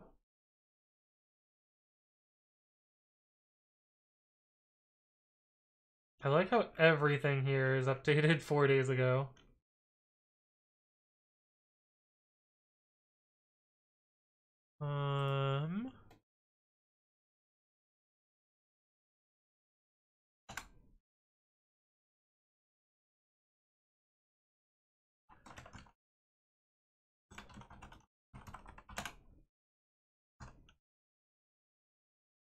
So this one down at the bottom?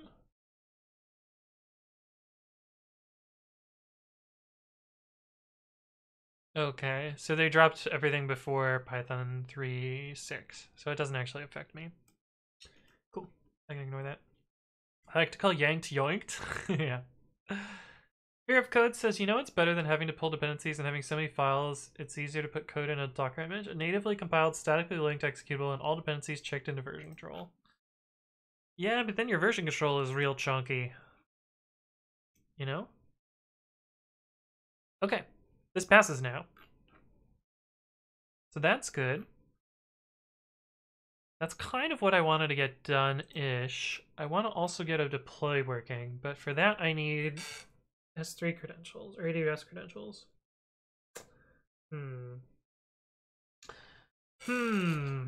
Alright, so here's your choices, chat. We can continue working on this, because you'll get to see Tofu in a few minutes. Or we can end the stream. What do you want? Tofu will realistically be here in, I don't know, 15 minutes or so. Jason White says, gonna go to sleep till the next time you don't stream at 3 a.m. Sounds good. Sounds good. Oh, by the way, on Monday, we're gonna be streaming earlier because it's a holiday in the US, so we're gonna be streaming earlier. Let's keep going. Of course, Chad would say keep going. Brother says I need to rebuild my babies. Yeah. Okay, so I'm gonna try and get this to automatically deploy when we merge to master. That seems like a thing that I could do.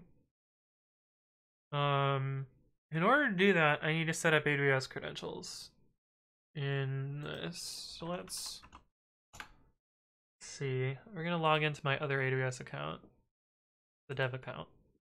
We'll get the dev account deploying. That's what I want to do. Yes, that's my goal. My new goal. Are you fucking kidding me? What the hell is this supposed to be? Do you see this shit? I swear, I am a fucking robot. There's no way that that looks reasonable.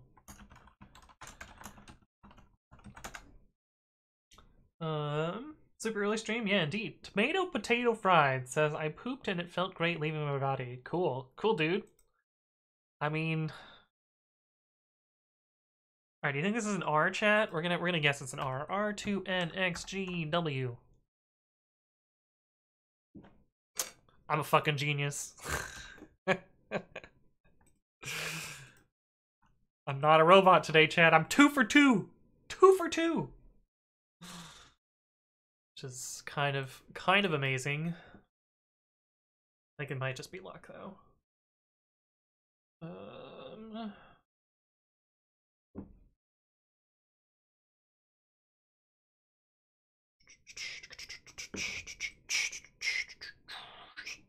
Okay, so we need to set up service counts, I think. I don't remember how those work. Can I set them up with Terraform? Maybe? I believe it's in the IM panel.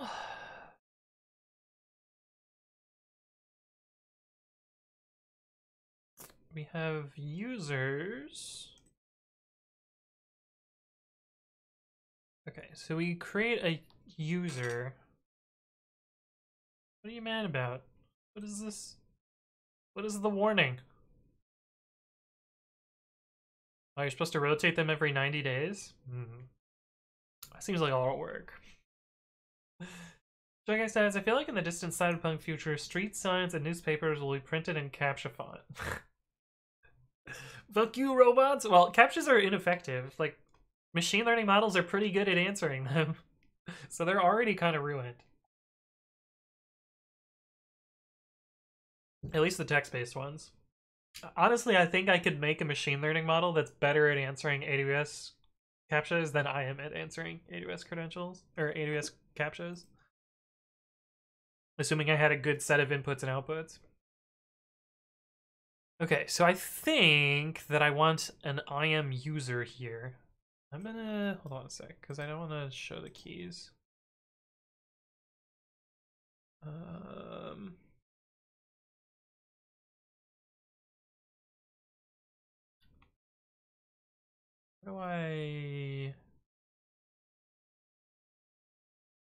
How does this work? Security credentials. Oh yeah, it totally shows the keys. Okay. Well, good thing I didn't do that. Okay, so I need to make an IM user that has a particular role, I think. Yeah, which I think we can do in Terraform.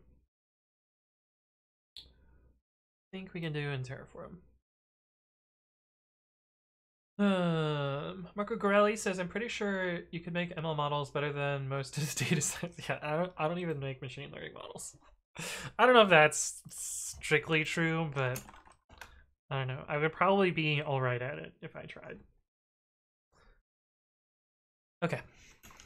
Terraform. What is index2.html? What the fuck was I doing? Why? Why though?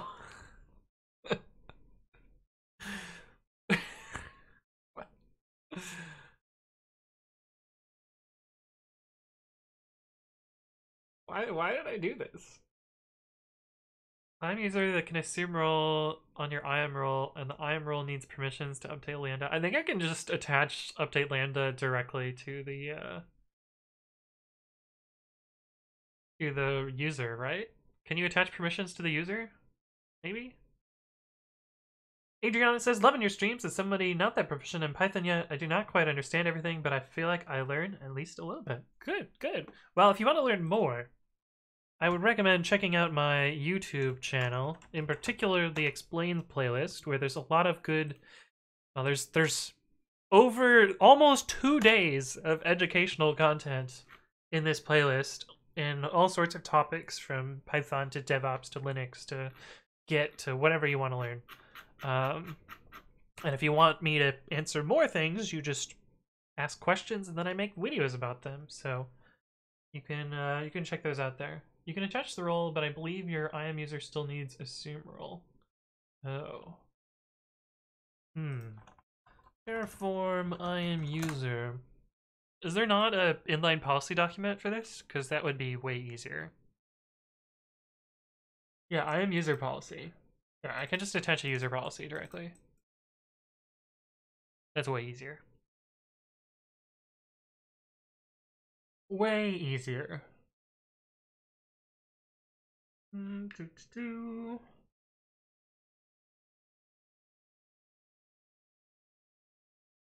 Yeah, we're just gonna do that. No need to make a full role for all of these. User lambda deploy, not Terraform. Resource AWS IAM user lambda deploy name equals lambda deploy. Right?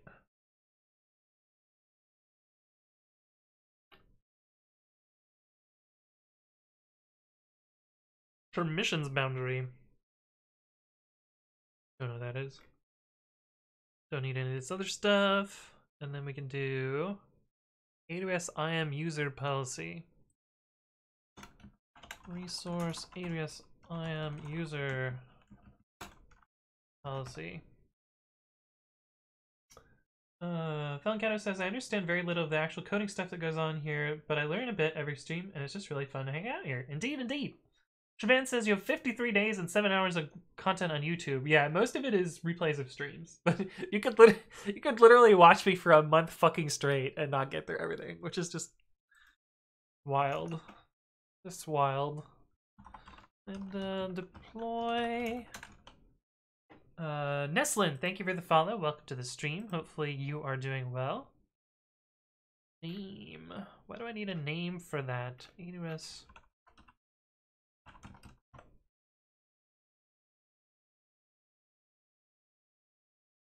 What's the difference between these two? Provides an IAM policy attached to a user.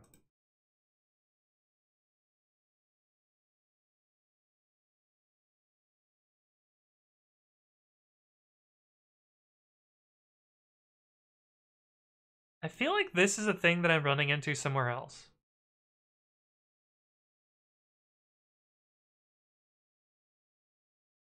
Yeah, I feel like this is something I'm running into somewhere else.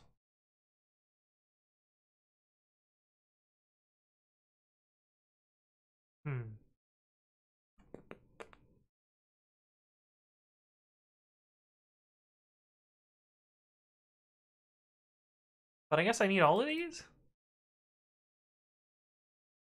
Oh no, this is just an AWS IAM policy. This is the actual user policy. Okay, then I gotta do this. Hey, what's up, Neslin? Indie Breaker says, I understand my fair share of Python, but still learn new stuff too. It's pretty great. Well, I'm glad you're learning. That's always good. Okay, policy required, name optional. Don't need a name prefix. We do need a user. User equals AWS IAM user dot lambda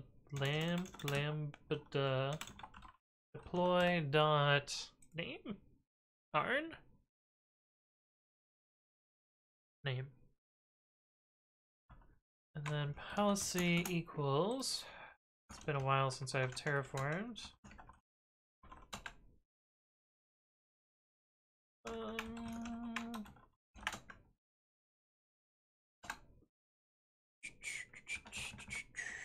Data AWS IAM policy document lambda deploy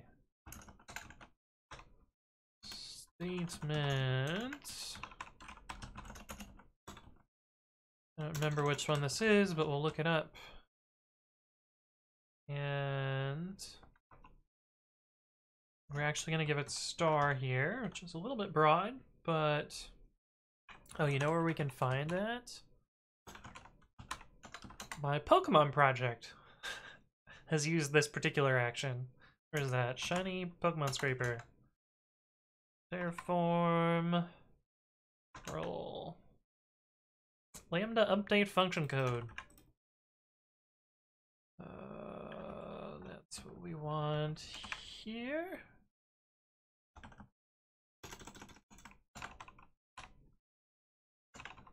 And it'll reformat that for me. I don't really care. AWS IAM policy dot policy data dot AWS IAM policy document dot lambda deploy dot JSON.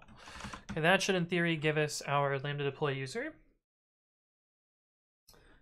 The other server, how's it going? How are you? Everything red and modified? It looks like you've been busy. Yes. I did like plus 1300 minus 1100 change earlier today.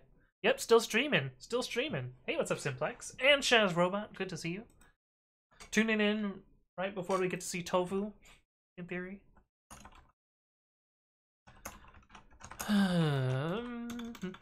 Let's just do a plan. Uh-oh. Unexpected comma after argument. I have been writing way too much basil. That's what it is. I've been writing way too much basil. You refactored everything? Yeah, it's now in blueprints. It's now everything in blueprints. Tofu? Tofu is Juicebox Zero's Pupperoo. In all repos, is there an option to clone via HTTPS instead of SSH? There is not. But if you're cloning by HTTPS, you probably don't want to do that. Because it means you're typing your password over and over and training yourself to do the wrong thing. You should really be cloning over HTTPS. Okay, so yeah, this is the thing that keeps flapping.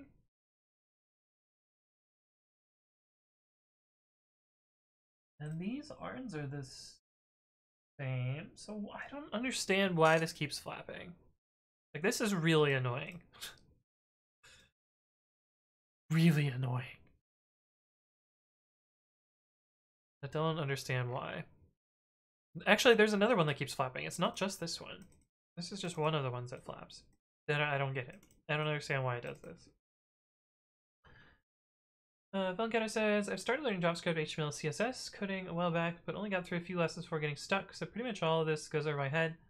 But there are some things that spark a memory of those 3 languages. It's cool to learn a bit of the 4th language too. Yeah, well, if you want to ask questions about what you're stuck on, the Discord is a good place to ask questions. What's the advantage of blueprints over normal app.route? In my case, I needed to lazily instantiate the app, so blueprints were a good fit for that. But blueprints also let you split things up into a bunch of files. So I did all of that. Good plug. Yeah, there you go. Thank you for the link, Shaz. Well, the plan works, so we'll just yeet it. Flapping? So this is a no-op. Nothing's going to change here. This invocation type is always going to be event, which is the default. But for some reason, it thinks this is changing, even though these are the same. This default changed from event to something else, but I don't think it did.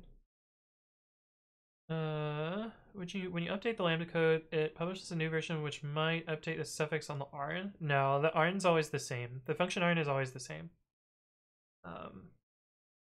In fact, you can see it here. This value is the same as this value here. Like one account ID, function, emails. There's nothing else there. Oh. I don't know why this one changes. My guess is that the API for AWS changed slightly, and I'm using an old version of the AWS provider or something. Actually, we can verify that, right? There's like a .terraform.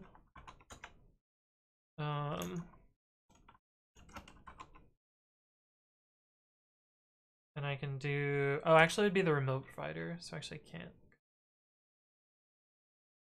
I don't know. It's for me to figure out some other day. And user for deploying Lambda. And of course the pre-commit hooks fixing the things for me.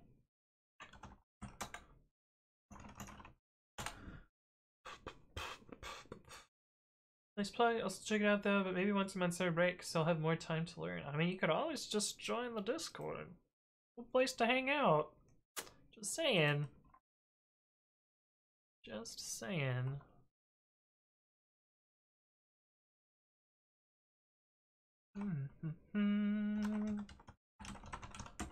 Terraform.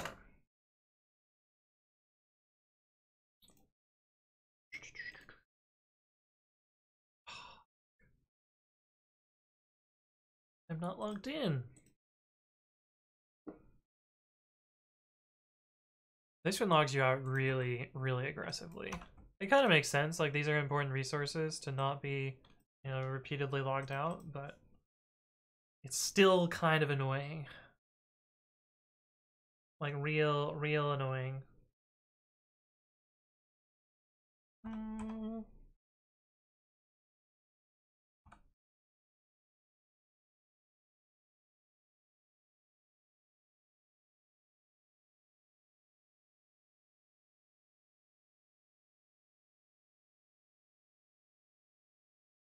This dev. We'll want to run first. Let's open up prod. All right, dev. See here, the plan doesn't have the flap, so I don't understand. I don't get it. But yeah, let's do that.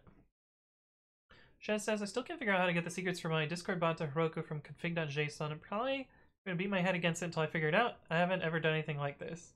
I actually haven't done secrets in Heroku either, so you're in uncharted territory. But if you get stuck and you want to ask questions, I'm happy to help you with it. Johaga says, I agree with your suspicion now. An older provider version. Yeah. Remove the .terraform and init. So the thing is, my plan is running remotely. Well, it's been blown over now. I think the plan is running remotely, because when I run TF plan, it's like running in the remote backend. Output will stream here. But yeah, I don't know. Don't know.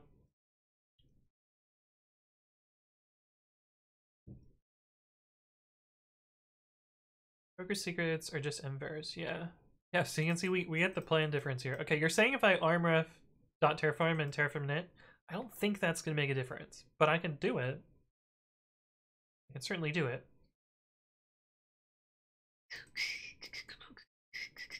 I don't know why this takes forever to tear down.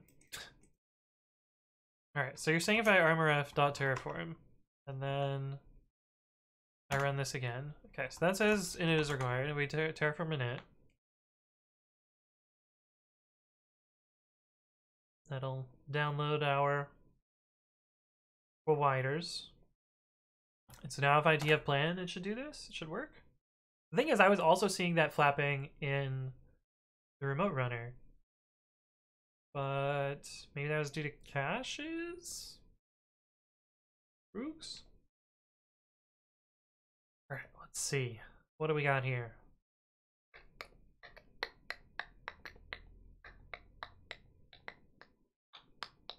Yeah, still flapping, so I don't know. I don't know, man. It's problem for another day. Yeah, see, it's not flapping here. Okay, so this should have created the user. So we should be able to go here and see another user. Okay, we see this. And I'm going to make the key off screen.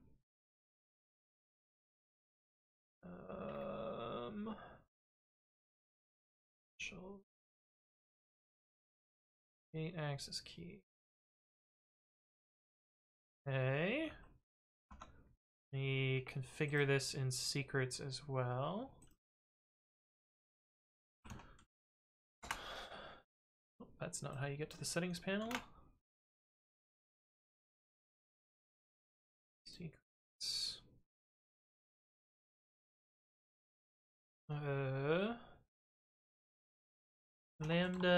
Lambda deploy EID. That. And then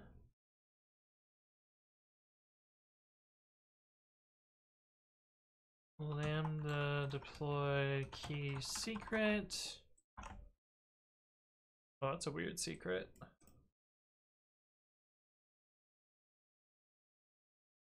There's a slash character at the beginning, which is weird to me. But yeah, okay, so that should be configured now. So you can see I have bot repo token, lambda deploy key ID, and lambda deploy key secret. We're gonna try and use those in CI. In theory.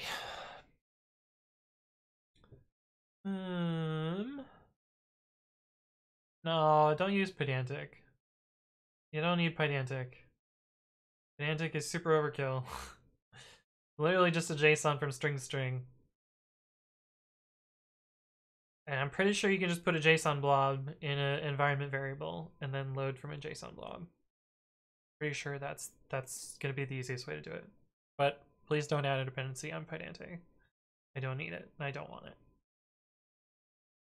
it. Okay, so now we have that. So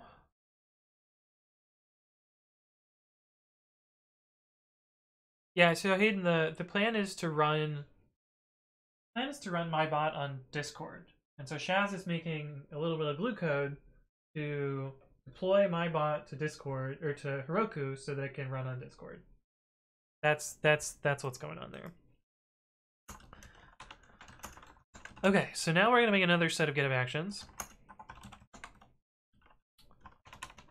Let's actually delete whatever branches we have that are merged, which is all of them, it looks like.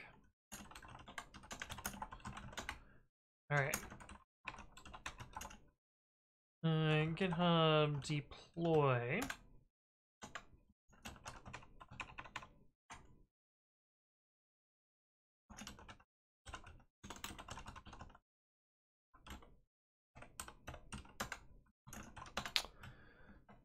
Okay.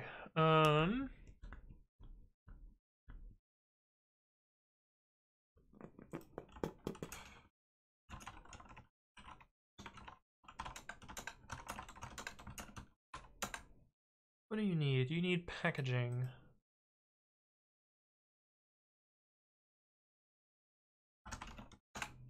The music has stopped. I would have thought Tofu would have been here by now. Traffic must be awful. Where Mel went to the grocery store or something. I don't know.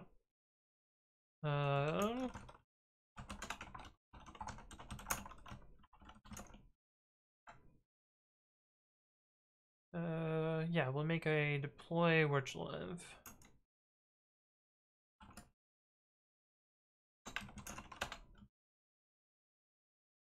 Actually, you wanna see something sneaky?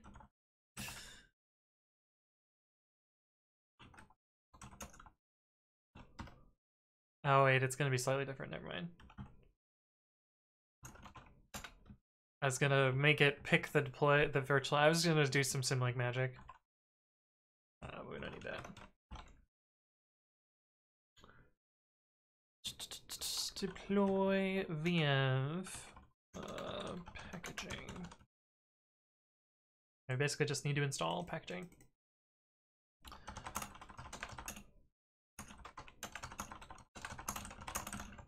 And script to set up deployment venv, which actually means I can remove packaging from a bunch of requirements files. But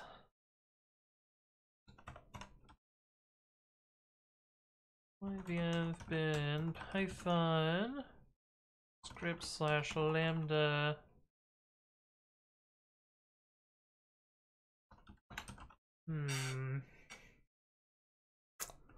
How do artifacts work? GitHub actions artifacts.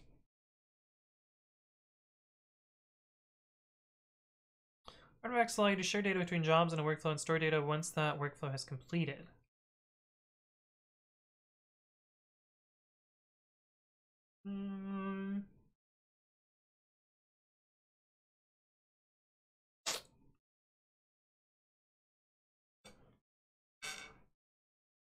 First, build logs and artifacts for 90 days. Okay, cool.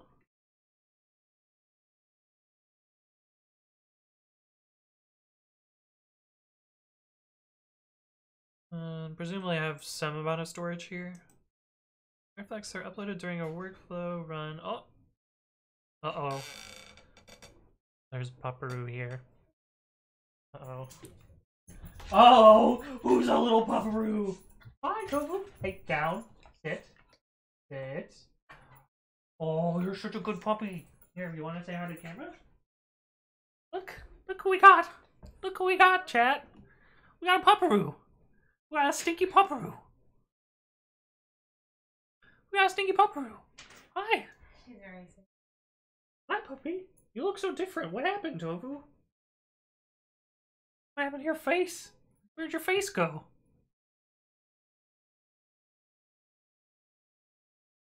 She didn't chomp me. He's less chomping now. Huh? She didn't chomp me, chat. And if she chomps, just say nice. Does? Oh, did you? The bump on her neck? Here was left. Oh. I think it was I see. Okay, cool. Anyway, there's the Bumperoo. I do. Oh, nice. Nice. She's less Nice. chompy. Press X to down on that one. Nice. Alright, do you want to go hiking now? Should I Nice. finish up stream? Your shirt's very unbuttoned. Oh, it was just, yeah. The keyboard, no. Leave it. Alright, I'm gonna wrap up stream. Ow. We'll work on this later. Sit. Maybe we'll work on this tomorrow. I don't know. Sit the girl down. But yeah, my name is Anthony. You can check out my previous content on youtube.com/AnthonyWritesCode, where you can find educational videos. I gave a talk recently, so you can check this one out. You can also find previous streams if you missed those. And I normally stream on Mondays and Saturdays. And I announce my streams in 2 places. One of those is twitter.com/CodeWithAnthony, so follow me on Twitter, get notified of stuff like this. Or join the Discord. So there's YouTube, Twitter, Discord, so you can check out those links. Hi Stinker. Ow. But yeah, thank you all for stopping by. Let's go find someone to raid.